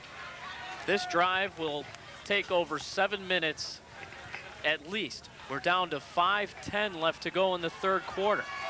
And it's been Patriot football since the kickoff. Oh, this is textbook that you're seeing right now. Coaches couldn't draw this up any better. Kyle Brandt to the right side, and he's going to get stopped. And let's count who gets off that pile. 1, 2, 3, I think 6, maybe even 7 Wildcats were in on that tackle. That was just excellent game tackling. Tim Beschel and Adam Waugh, again, the two guys at the bottom of that pile coming up. But really, that defensive unit doing a fine job this afternoon. Matt Klitsky, we talked about Beschel, Waugh. These guys are really doing the job up front. Brady Sullivan, the nose tackle. Patriots are taking an awful amount of time here. They've got to get going because that ball, they're against the 25-second clock. Mike Morosky actually at the nose tackle. Here it is on 4th down. Cervic rolling out. Has a blocker in front. Cuts it back in. And he's going to be short of the goal line. And whoa. The Libertyville Wildcat players were fired up because they thought they stopped him on 4th down from getting a touchdown. However, as you brought up before, the Patriots can still get a first down. And they did. And they did. Big run by Adam Cervic, or Curtis Cervic, excuse me. Had some blocking out in front and then cut back inside and dove forward just to get that first down. Big piece of running by the quarterback. Well, and you talk of a game of inches. Remember, he only had to go to about the 1.5, and it appears that he just got over the 1-yard line. So literally by about 1.5 to 2 feet, he made that first down. And they're going to put 4 more seconds back on the clock. Or 4:10, excuse me, actually 8 seconds now. Clock ran down to 4:02. And the officials again taking control and getting everything set. So this drive now. Almost 8 minutes so far. And you know, from a Wildcat standpoint, you can't score if you don't have the ball, and they haven't even touched it yet this half. First and goal now from the 1-yard line. And it's Kyle Brandt. Dives in, touchdown. Oh, there is one official. I'm looking. All the guys in the middle weren't signaling touchdown, but the guy on the extreme right side of the field did. Now, 14-12, two-point conversion, and we're back to a tie ball game again. And yet, remember in the first half, just before halftime, when they tried to do it, the Wildcats were able to shut them down. So this really, really becomes a big play defensively for the Cats. Yeah, remember going back to that? They went for 2 off the touchdown, just could not get it. And now they're going to try to pick up the 2 they lost and tie this one up. Stacked backfield, and it's Cervic on a rollout. Oh, run it in. Run it in. And he passes, and it's complete. Two-point conversion is good as he's able to hook up with his receiver on the outside, that being Ray Shea Hill. He did, as you're yelling, run it in. I thought he was going to too. He had the blocking, could have just walked right in, but he threw it. Either way, it comes up with 2 points, and we've got a tie ball game at 14 with 3:53 left to go in the third quarter. That drive took 8 minutes, 7 seconds off the clock. I'll tell you, my heart is just stopping as I watch him start to pull up and throw that ball, and I'm thinking, good God, son, if that is incomplete, don't even go to the sidelines because you're going to be dead. I mean, the coaches would probably want to just about hang him, but the bottom line is he got done what he had to do. He converted for the two-point conversion, but you talk about big, big plays, that one certainly was. And the Stevenson Patriots will kick it off. Mentioned earlier that Emily Borg was named the homecoming queen here at Libertyville High School, and after this kick, we'll go down to the sideline and have a chance to talk to her. Big day for her. Big day for all the alumni. Again, homecoming, great time. We couldn't ask for a better day to play football than we've had this afternoon. Upper 50s, Saturday afternoon, perfect conditions for football. Not a cloud in the sky, son. This is what it's all about. And a tie ball game. Jeffrey Lyons to kick it off. Hamlin and Tyler Coleman in an eye. Now they break off, and it's a short kick. And it's going to be Coleman at his 22-yard line. And a nice piece of tackling by the special teams unit led by Michael Klamzerinski as he stepped in and made the play. Let's send it on down to the sidelines now. John Kazukis has Emily Borg. Thanks, Chip. Now, Emily, when Jason was going around with the crown, did you really think that you'd be the one? No, I didn't. It was a big surprise, definitely. How does it feel to be homecoming queen? I think it's a great honor because as you can see, all these girls, we're all really good friends and all really great girls, so to be picked, it's nice. All right, thanks a lot and congratulations. Back to you, Chip and Jerry. Tyler Coleman now to the outside, able to pick up some yardage in what looked like a lost situation for him, but Coleman does sprint ahead for a couple of yards on the play. That'll bring up a 2nd down and 8. Credit the Patriot defense with stringing that out, and finally, no, they didn't make the tackle. They just used the sideline as their 12th man on the field, and they ran him out for only a 1.5 yard gain, 2 yards. And want to thank John Kazukis down the sidelines, and congratulations to Emily Borg, the homecoming queen for 1996, Libertyville High School. What's wrong with this? He gets to interview the homecoming queen, and you and I got to sit with you. Yeah, what gives? Salzman, the ball carrier, gets across to 35, and he's going to have a 1st down out to the 40-yard line. 10-yard pickup by Adam Salzman, who has done a nice job coming out of the backfield. He's picked up runs of 10, 10, 18, and now 10 yards. He's got 48 on 4 carries, 12-yard average, and it's been off of that little inside reverse handoff. He comes from the wide side, and then it becomes a dive play. Well, and look at what's happening. We're seeing the offense start to take charge and try to assert and get the momentum back on the part of the Cats, whereas in the first half, it was the defense that set the tone. 3:12 left to go in the third quarter. Here's Salzman again. And he picks up about 3 before he stopped on the play. The Patriots reading that one out. Jared Reese over there to make the tackle, and joining him was Joshua Weisberg. You got to wonder when Jansen's going to take that ball, fake it, and keep it. But right now, every time he does that naked bootleg out there, he's watching to see who's reading him. Number 40 for the Patriots, Kyle Brandt, is doing exactly what he has to. He has to mirror that quarterback, because if he leaves him go, the next time they will get burned.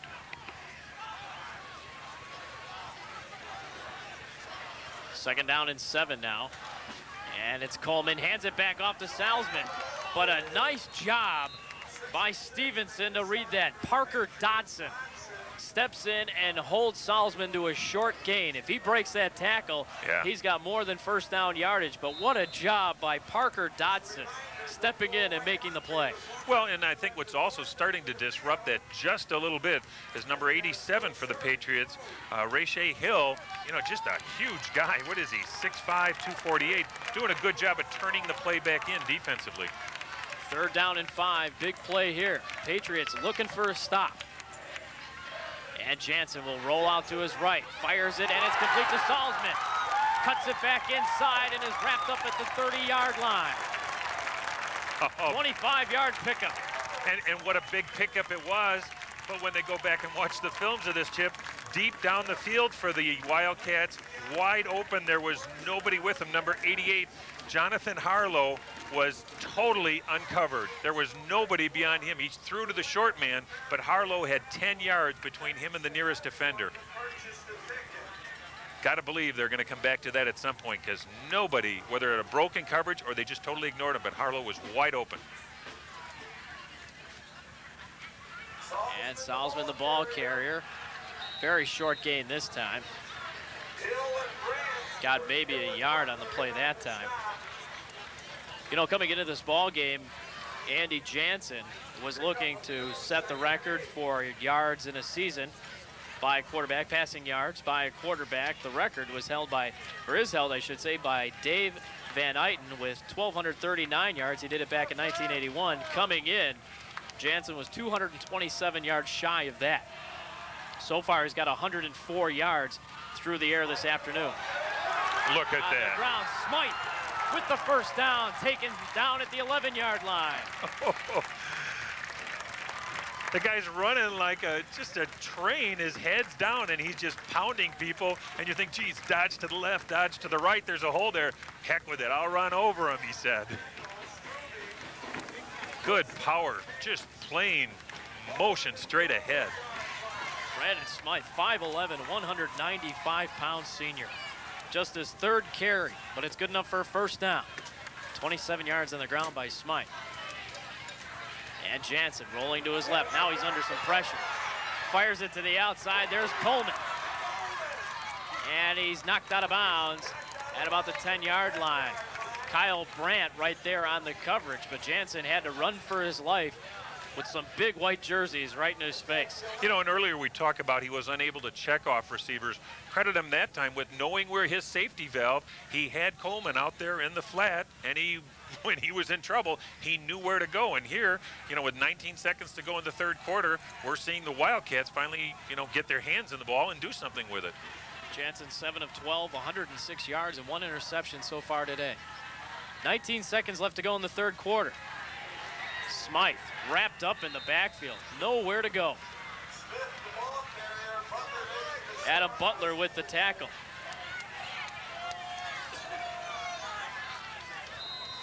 And I've been saying Smythe, check that, Smith. I apologize to the family for that one. Yeah, all he cares about is the ball and the yardage. Right now, they get a win. He could care less what I call. Winner is a good title to have, though. Right now, we've got a 14-14 tie after 3 quarters of play. 12 minutes of football remain here at Libertyville High School, and we'll have it for you when we come back after this.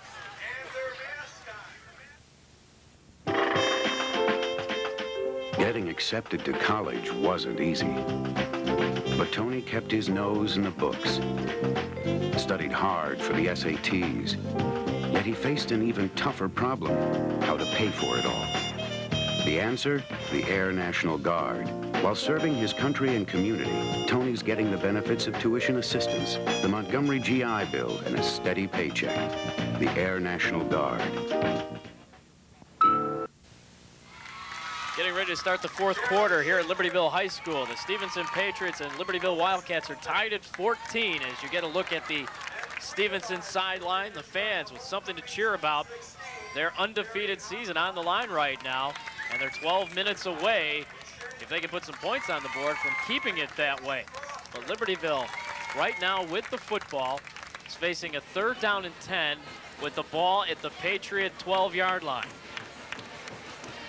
heck of a ball game so far. It opened up with Adam Salzman scoring on a 10-yard touchdown run with 6:13 to go in the first quarter. Libertyville was up 7-0. That was set up by a Mike Ward interception. A little later, with 3:02 left to go, Tyler Coleman took a shovel pass and went 19 yards for the touchdown. Libertyville was up 14-0 going into the second quarter, and that's when Stevenson came back. Curtis Zervik scored on a 6-yard touchdown run. They went for 2, didn't get it, and Libertyville had an 8-point lead at 14-6. But here in the, actually back in the third quarter now, as we get ready to start the fourth, the Stevenson Patriots opened up with an 8-minute, 7-second drive that was capped by a Kyle Brandt 1-yard touchdown run to tie it all up at 14 after the 2-point conversion. And Jansen has it, able to escape Ray Shea Hill, fires it, and it's picked off. Intercepted by Steve Strube. Then he lost the handle, flags are flying, but the Patriots have the football back. I gotta believe with where that flag is laying that it's probably against the Wildcats, because it's behind the line of scrimmage and it's where a holding penalty should have occurred. And if that indeed is the case, the Patriots will remain in possession. Yeah, let's see what happens, because I saw that flag coming in as Strube was returning that ball. I don't know what we've got, but plenty happening on that play. Oh, and they're going to wave it off. We had a near sack to begin with as Hill shagged down Jansen. Then he throws an interception, and as Strube returns it, he loses the handle. A flag comes in, but the Patriots recover.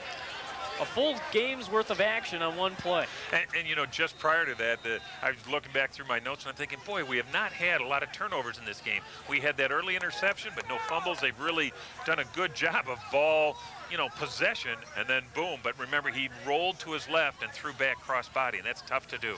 Jansen's been picked twice this afternoon as Kyle Brandt gets across the 25 to the 26-yard line. And now Brandt with 85 yards on 28 carries. And remember, we're tied at 14-14, and the last time the Patriots had the ball, they started the quarter with it. Here it was a few seconds into the quarter, but they maintained it for more than 8 minutes. If they do something like that again, we're back to you can't score if you don't have the ball mentality, and it's certainly the Wildcats. That was an excellent opportunity that they came away with nothing. Well, I was amazed. That was as textbook as it gets. Coaches love that. They had to be ecstatic with that one. Here's Clancy to the left side. Adam Waugh puts a helmet on him, and they stop him at the 29-yard line. He picked up about 3 on that play. But again, it's been a tough day for Clancy. Just 45 yards on 11 carries. They have been watching him like a hawk. And fortunately for Stevenson, Kyle Brandt has been picking up some good yardage this afternoon. And, if you keep going like that, Clancy's bound to break one. He's not the type of guy you're going to hold all game. He can do something. Well, and that's the thing. You know about his explosiveness. Here's 3rd and long. Big play for the Wildcat defense if they want to get the ball back for their own. 3rd down and 5. And Zervik back to throw, looking for Clancy, and he's got him. First down as he's out to midfield. 21-yard pickup on the completion from Zervik to Clancy. So he couldn't get it done rushing, but he finds a way to get behind the defense in a passing route and gets a huge first down. And, just prior to the snap chip, the linebackers, the inside and the outside linebackers changed position. And you got to wonder, because Clancy's coming out of the backfield, if somehow there wasn't a blown coverage, because he was behind his man by 3-4 yards, and it was enough to complete and get a first down. 21-yard pickup, 1st and 10. And Marth just fires up the middle inside the 45 to about the 42-yard line, an 8-yard gain. Keep your eyes glued every time these backs for the Patriots go through, and they've got to be taught this because they're all doing it. They couldn't emulate each other. Someone is really coaching them well. When they get hit, they start to spin or to turn sideways like we're not going to give you a full target to take down, and that's where they're getting some of their extra yardage. Guys are fun to watch in that backfield, never giving up on a play. And Kyle Brandt has the first down and then some, out to the 37-yard line. So about a 5-yard pickup for Brandt that time. But Marth coming off the bench. Joe Marth, the 5'8 junior, steps onto the field, carries the ball 4 times, has 18 yards. So a guy, big games like this, You figure the big players are going to come up. You hope they have good games, but it's usually somebody that you don't expect that comes in, gives you a spark. And so far, Marth in that third quarter helped out, carrying the ball 3 times, got 10 yards, and picks up 8 on his last carry. And here he comes once again, down to the 28-yard line. And there's 8 yards up the middle.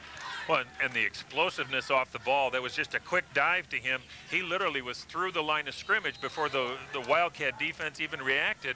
But I also watched what happened after the play. After he was through, and as Zervik carried out his fake to the other backs, the linebackers went for the fake. So Marth, being the unheralded, player, is not getting the attention that obviously he deserves. 8:35 left to go in the ball game. And Marth again, he's going to have the first down, stopped at the 21-yard line. That time he picks up 7. He is just running tough for them, and yet you got to wonder how long they're going to keep going to him, and all of a sudden, just real innocently or real quietly, they're going to slip it off to Clancy, or he's going to get behind him on a pass play. They're going to ignore him because they're realizing what Marth can do. Stevenson really setting a tone in this second half. Boy, that 8-minute drive to open up, and now coming back here in the 4th. Marth again, now he's down to the 20, so he picked up only a yard that time, wrapped up on the play by Justin Trudler. So a short one for Marth that time. But yeah, as you were saying before, and we were thinking about it, you keep plugging away, and with the ability of Clancy and Brandt to break something, you keep hammering with Marth, who's getting some good yardage, and you can say, well, if it ain't broke, don't fix it. But you know what? When you have those 2 aces in the hole, you can come right back and make something happen. And here comes Clancy, and he bounces inside. Short gain to about the 27-yard line. Beschel on the stop. Joining him on that tackle was Trudler once again. Credit the Patriot offense, and here's a test for them again. Before in the first half, we kept talking about these 3rd and a foot, 3rd and inches. Now they've been 3rd and long this half, and they've been able to convert on quite a few of these, and that's why their drive went downfield before for the touchdown, and now that's why they're maintaining possession. And not only are they chewing up clock, they've had it for 4 minutes now, but it's 3rd and long, and they're headed towards the end zone. 3rd down and 6. Oh. And they gave it to Marth, and he's met right at the line of scrimmage. Trudler once again comes up with a 3rd tackle on that series, and it's a big one. A very short gain of only a yard, and that'll bring up a 4th and 5. And it looks as though the Patriots are going to go for it. Here comes Zervik back into the huddle after talking to Bill Mitz. Well, and I'm watching Trudler just to see how he's doing it. He's against number 75 for the Patriots, just a big guy at 6'2", 210, Joshua Leaf, and he's just plain beating him and throwing him off and still making the tackle. Just a good one-man effort right there. 4th and 5 at the Wildcats' 16-yard line. Zervik rolls out. And he's got room for that first down. And let's see where he's marked at. Matt Hansen came flying up from corner to knock him out. And depending on the spot, he did get it. He just got that first down. Oh, boy, hold your heart. I mean, every time you see them, it's not like they're making it by big chunks, although they have, but so many of these crucial plays, 4th down there, and he just barely gets it. Boy, what's that tell you about head coach Bill Mitz for Stevenson? He got faith in that offensive unit or what? 4th and 5, you said in the passing play, obviously, that breaks down, your quarterback runs it, but to take chances on 4th and 5, that's great. And here's Kyle Brandt. Dives forward to the 5-yard line. When you got running backs like that and you've got receivers, and you know that Zervik can throw the ball and do it well. He just hasn't had to so far this season, but they've gone to alternative plays. They've gone into their bag and pulled a few more out today, and Zervik has become a main man in these rollouts. With both teams having run the ball as much as they have here in the second half, we're down to 5:35 left to go in the ball game. Very quickly played second half. And it was Marth, and he was met by Trudler again. No gain on the play that time. It'll bring up a 3rd down and 5. I'll tell you, that was brute against brute right there. He comes in, Marth comes in with a head of steam. Somebody forgot to tell Trudelar that, hey, he's supposed to get through untouched because he really laid the wood to him. 3rd down and 5 coming up. I think it's 4-down territory the way that Bill Mitz plays this. The 50-yard line's been 4-down territory for them today. And now there's some confusion going on. Coming back out onto the field for the Libertyville Wildcats, Tim Metzger. And it might have been a slight equipment chin strap problem, perhaps. He had to come back to the sideline. That bought the Patriots a little bit of time, too, and they'll be more than happy to take that. Exactly, and Cervic did exactly what you would want him to. He went over to the sidelines, had a good conference with his coach, and came back in. It was like a freebie. 3rd down and 5. And they give it to Clancy. And he bursts through down near the goal line. That's going to be good enough for a 1st down. And Tim Beschel comes up a little slowly, slightly shaken up, but he's going to stay in the ball game. I think Beschel is still hurting on his left shoulder, and he's waving it off like I'm okay, but I go back to the first half. He really laid the wood on an end run over about the 30-yard line on the far side of the field. And he didn't get upright from that one, and I think whatever happened is still with him because he's got a stinger. He seems to be shaking it off. You see him waving his left arm and trying to get some feeling back into it. It's short by the length of, about half a yard, and it's, obviously 4-down territory. But if the Patriots want to go ahead here, there's their opportunity. If the Wildcats want to save the ball game, this is it. Boy, I thought he had that 1st down. He dove out, and when he basically was down by the goal line, and as the officials came up, they were moving further back. His knee must have hit beforehand. Yep. So it'll bring up a 4th and short. The Patriots can still get a 1st down. 4:40 left to go in the ball game. We're tied at 14.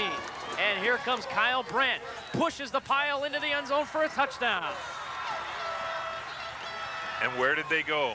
They went to their offensive right behind number 78, big Sean Coughlin, 6'1", 261 pounds, who just moved a mass of humanity.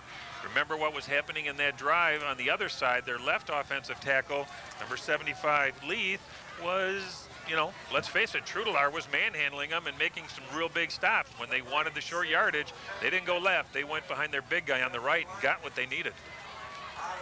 Now they'll go for the conventional point after. Jeffrey Lyons will do the kicking. Out of the hold by Jurassic, the kick is up, and it's good. 4:32 left to go in the ball game, and Stevenson takes their first lead of the afternoon at 21-14. You've got to be impressed with the way the Patriots have come back. Let's go back to how they got the ball. Remember, the Wildcats were down there just within the shadows of the goalpost on the right our offensive right down here on the field, and they couldn't get it done. And they turned it over when Jansen rolled to his left, threw an ill-advised pass. It was intercepted, and the Patriots went the length of the field. And look what they did time-wise. Almost 7 minutes, 7.5 minutes they took off again. Boy, it's just working the clock just beautifully. As Tim Beschel, you see on the sideline, talking to the trainer right now, trying to shake off whatever it is that's ailing him. And he did take a pop on the one play, as you said earlier, and then on that last drive, took a shot around the 5-yard line about a play or two before the touchdown and came up a little gingerly. Well, that guy, I think he's coming back, though. Oh, yeah. If this game is to be won, there's, real simple. The offense has got to go down the field. They have to maintain possession. They have to put it in the end zone. Field goal doesn't do them any good. They need a touchdown and a 2-point conversion to win. And Beschel is up and walking on the sideline. And here's the kick. And it takes a bounce, and it's picked up. Leroy Tolbert brings it out to the 35-yard line. So Stevenson, either by design or by accident, has kept the ball away from the deep men, Hamlet and Coleman. They don't want those two returning the ball at all. Now that kick, the way it went off, I guarantee it was not planned how it came off his foot, but they'll take that effect. So long as those two don't get their hands on it, I think Stevenson feels they've done a good job on the special teams. You don't think the dead duck spiral is in the playbook? It was like a top coming off his foot. First and 10 at the 35. Here's Salzman going to the left and not going really anywhere. Well read by the right side of that Patriot defense. Ray-Shay Hill right there once again, and joining him on that tackle, 66, Parker Dodson. May want to take that play out of their offensive scheme for today. It's that long developing, slot man from the right running behind the quarterback. When they do the inside handoff, when he comes straight down the line and they hand it off inside, they seem to have a little bit more success. I think he's getting to the hole quicker then. They're getting some nicer blocks up front that have opened up some holes. They got a yard on the play. This time they go straight up the middle, and this play picks up yet another yard. So it's going to be a 3rd down and 8 as Smith falls down after getting through the line of scrimmage. Difference there between two running backs. Not that Smith is not a good one, but Clancy and Brandt seem to be able to run through those kind of almost arm tackles. Really didn't get hit. He just kind of went down after being brushed.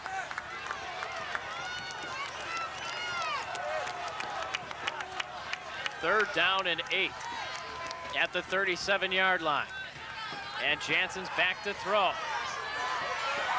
And he launches it downfield for a receiver, incomplete. Behind Jurassic was the wide receiver, the intended wide receiver on that play, Jonathan Harlow. And he started to try to adjust to the ball instead of running further down. I think he saw Jansen getting flushed and was trying to hold up because he thought he was open. Like, here I am, just throw it. And now he's just kind of grabbing that face mask on the sideline. Like, what happened? What did I do? Well, you continue in the pattern. The only time you stop is when you're coming back towards the quarterback, and then you got to continue that motion, because he thinks when you're running, he thinks you're going to continue running, and it's, to have that one again, because he was behind his man. He was open.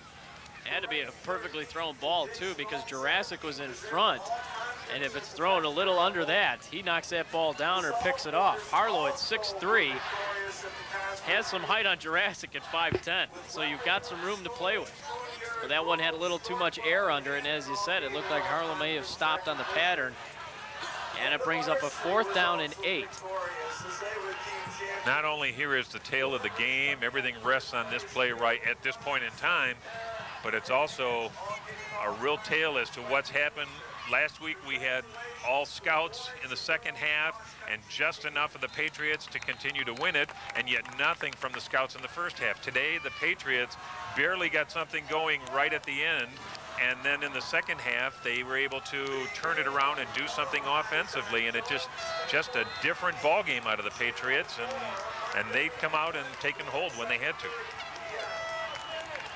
Biggest play for Libertyville today. 4th and 8. The ball at their own 37-yard line. 21-14 Stevenson. 3:12 left to go in the ball game. Salzman going to the wide side. And Jansen drops back, fires it to the outside, and it's incomplete. Well short of the first down would have been that completion had it been pulled in. And they turn it over on downs to the Stevenson Patriots. Well, that's one you've got to have a pattern that takes you beyond the first down marker and let it go. Just 5 yards and hope they run for the rest. You can't count on that, because the Patriots are going to give them something short. They're going to not want anything deep, so the man appears to be open. And as you said, if you're going to be open, make sure it's far enough downfield so that when you get popped and you go down, you've got the first down. 3:06 left. Libertyville and Stevenson both have all their timeouts as Kyle Brandt takes it to the outside and gets knocked down on the play. Good piece of tackling by Matt Hansen. And Brandt doesn't pick up anything on that play. In fact, lost a yard. Big series, very, very big series with 2:45 on the clock and it ticking away. The Patriots are going to try to use as much time as they can. And granted, they both have timeouts, but I guess I just don't foresee the Patriots using any of theirs. No, Libertyville not going in and taking one either. Down to 2.5 minutes left to go in the ball game. And it's Marth into the middle.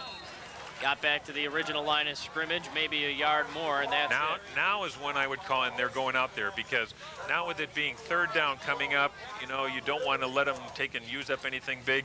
And if you don't hold them on third down, then you don't deserve the chance to get your hands on the ball. With a timeout on the field, why don't we send it back down to John Kazukis, who's got a couple of guests with him now. John, take it away. Thanks a lot, Chip. And I'm joined now by President and former LHS TV presidents Dave Pedersen and Nick Diarmendi. Along with them is Temple Murphy, systems engineer for LHS for Libertyville High School. Now, Nick, what is LHS TV doing this year? Well, right now we're trying to take care of getting a good record of the games, and trying to tape them and get them on the Jones Intercable. And we're also just trying to get a record of everything that goes on, the assemblies and the main events that happen at LHS. Dave, what's homecoming like for you now that you're a freshman in college? It's a very interesting experience to come back and see everything that I used to be doing, and it's very exciting to see that it's being carried on in an honorable tradition, and I'm very excited to see that there are a lot of new people and they're very excited about LHS TV. Temple, how has LHS TV changed since you were a student here at LHS? Well, with the advancements in technology, it's a constant revamping of our systems and our implementation, and the curriculum is developed for the TV class. And I guess that's that's the major change in LHS TV that I see. Even this year, we're completely revamping our studio, and that's part of the major changes going on in the club right now. Thanks a lot, guys. Back up to you, Chip. Thanks a lot on 3rd and 9. Here's Cervic keeping the football with a blocker, and he's driven out of bounds at about the 25-yard line. That should be enough for a first down. And it is, but man, if he doesn't get the first down and goes out of bounds, it stops the clock. But it's all mute right now because it's enough for the Patriots to maintain possession. Tough one there. The quarterback rolling out, hangs onto the football. Nobody defensively able to come up and try to stop him after he picked up that first down. Well, and that's something we really hadn't seen the Patriots do last week or this week, even in the first half yet. When they've needed yardage, notice every time it's been a quarterback rollout. And flags go flying. 2:13 left to go in the ball game, and we'll check the penalty here. In that sideline interview, you could just catch a little bit. They were talking about what things have changed. I think the most obvious, the kids are bigger, they're faster, they're stronger. They're just so much more intensity, so much more available to them in terms of weight rooms and options and training methods. Tough out there in the field these days. And encroachment penalty on the Wildcats makes it 1st and 5 now at the Libertyville 20. Tell you what, you got to have a little bit of talent, though, to go along with that. You can be as big as a house and as quick as a cat, but if you don't know what to do with that football when you got it, doesn't do you much good. But guys like Kyle Brandt, who just dove across the 15 to the 14-yard line, know exactly what to do with it. They have a lot of skills and a lot of tools. You just can't help but be impressed with what you see out of the Patriots, and it's another first down for them. But these backs have run so hard, and they've always, not always, but for the most part, when they've needed 5, they've gotten 5 1/4. They've gotten just enough to get that first down. Instead of going and coming up, a yard short or half a yard short, they're getting that first down, and that's just unbelievable effort on each. Every one of them, from Marth to Brandt to Clancy to Cervec, they have all done an outstanding job offensively this half to take the ball and make something with it. 1:40 left to go now in the ball game. And Marth, and he gets drilled in the backfield and pushed backwards. Several Libertyville Wildcats in on that tackle. And leading the way was Tim Metzger, and the clock continues to move at 1:20 left. You take a look at what's happened this afternoon as well. You mentioned turnovers before. Cervic has thrown 1 interception, but these running backs have not coughed up the football. Right. In fact, if I remember back to last week, they didn't turn it over either on the ground. Well, and turnover ratio is something that is always so critical. These guys have always been to the plus in the turnover ratio, and ball possession, it's back to that. If you don't have it, you can't score, and they have just done a good job of maintaining it. Kyle Brandt breaks into the secondary and scores. 18-yard touchdown run by Kyle Brandt, and that's the final nail in the coffin with 47 seconds left to go in the ball game. Stevenson now has a 27-14 lead. You know, depending how people are going to read about this, what kind of job the sports writers do, and there are people from the Trib and the Herald and the New Sun and a host of area reporters around here. Someone picking up the paper tomorrow or hearing this score on the radio, they're not going to know what a hard-fought contest this really, really was. We see the Patriots go for their 28th point, and it looks like they convert it there to make it 28-14. And someone's going to read it and say, sure, they just rolled over them and they did a job. And no, it hasn't been that way. The Wildcats have just put on one outstanding effort. And remember, obviously, it doesn't look like they're going to put this into the W column here at a 28-14 deficit. They still only have 5 victories, and you alluded to that earlier with playoffs. That magic number of 6 is still a week away from them. Up next for Libertyville is West Chicago, who is winless coming into this weekend. So by looking at records, you would say, well, you're going to get a victory next week and get in. But, you know, this is a team that would rather have won this game and that one. But they know their backs are against the wall if they want to get into the playoffs come next week. As for the Stevenson Patriots, well, they made their reservations for the postseason last week. The victory over Lake Forest put them at 7-0. Well, actually, the week before, I should say. At 6-0, when they were 6-0. Then they went to 7-0. Then it was a matter of wanting to go in as conference champions. And one team stands in their way of a perfect regular season, and that's the Zion Benton Zeebies next week. And if the Patriots made reservations, you could say this is an upgrade to first class now, because they have really, it was a heavyweight fight, and they responded to the bell. They were knocked down and they were reeling, but credit them with they didn't give up, and they came back when they had to. And here's the kick, a low one that bounces around and is picked up by Brian Hamlin. And he's unable to get out of the hands of one tackler as he's stopped at the 29-yard line with 41 seconds left. So the Stevenson Patriots, even with the loss last week, will have the North Suburban Conference title. They knock off Libertyville. They knocked off Lake Forest. Coming into this week, as I said, Stevenson was 5-0 in conference. Lake Forest and Libertyville were right behind at 5-1. Libertyville will drop to 5-2 in conference. Lake Forest would only hope that insofar as record's concerned, they could have an even one with Stevenson with a loss next week, but the Patriots don't want any part of that as this pass is completed to Tom Joush on the outside. So in effect, it's theirs. I don't know, sharing titles and things like that. Hey, you beat everybody, basically. You beat your main challengers in Libertyville and Lake Forest. It's all yours, and a victory next week just seals the deal completely. Well, and you got to be impressed with this team. I mean, they have really, these Wildcats came out and played one outstanding game against them, and yet they came back to the, and there's an outstanding catch. Oh, they're going to say he made it too. For a minute, I thought they were going to wave him out. But the Wildcats have played one heck of a game, but the Patriots responded. Brian Hamlet with the reception, 29 seconds left to go in the ball game. And what a stretch run for Stevenson, too. 3 of your top contenders happen to be your last 3 teams that you face. Lake Forest, Libertyville, and then Zion to close it out. Well, and if you are going to be conference champions, you got to beat the horses right next to you, and they've done it and done it quite convincingly. And you're staring at 2-0 between those 3 right now. And as the screen is set up, here's the pass to Hamlet, and he gets down to about the 39-yard line. Still short of the first down, the clock moving, under 20 seconds left.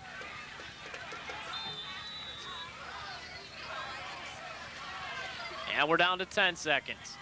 Jansen heaves it up in the air, looking long, and it's tapped in the air, incomplete. Stops the clock with 3 seconds left.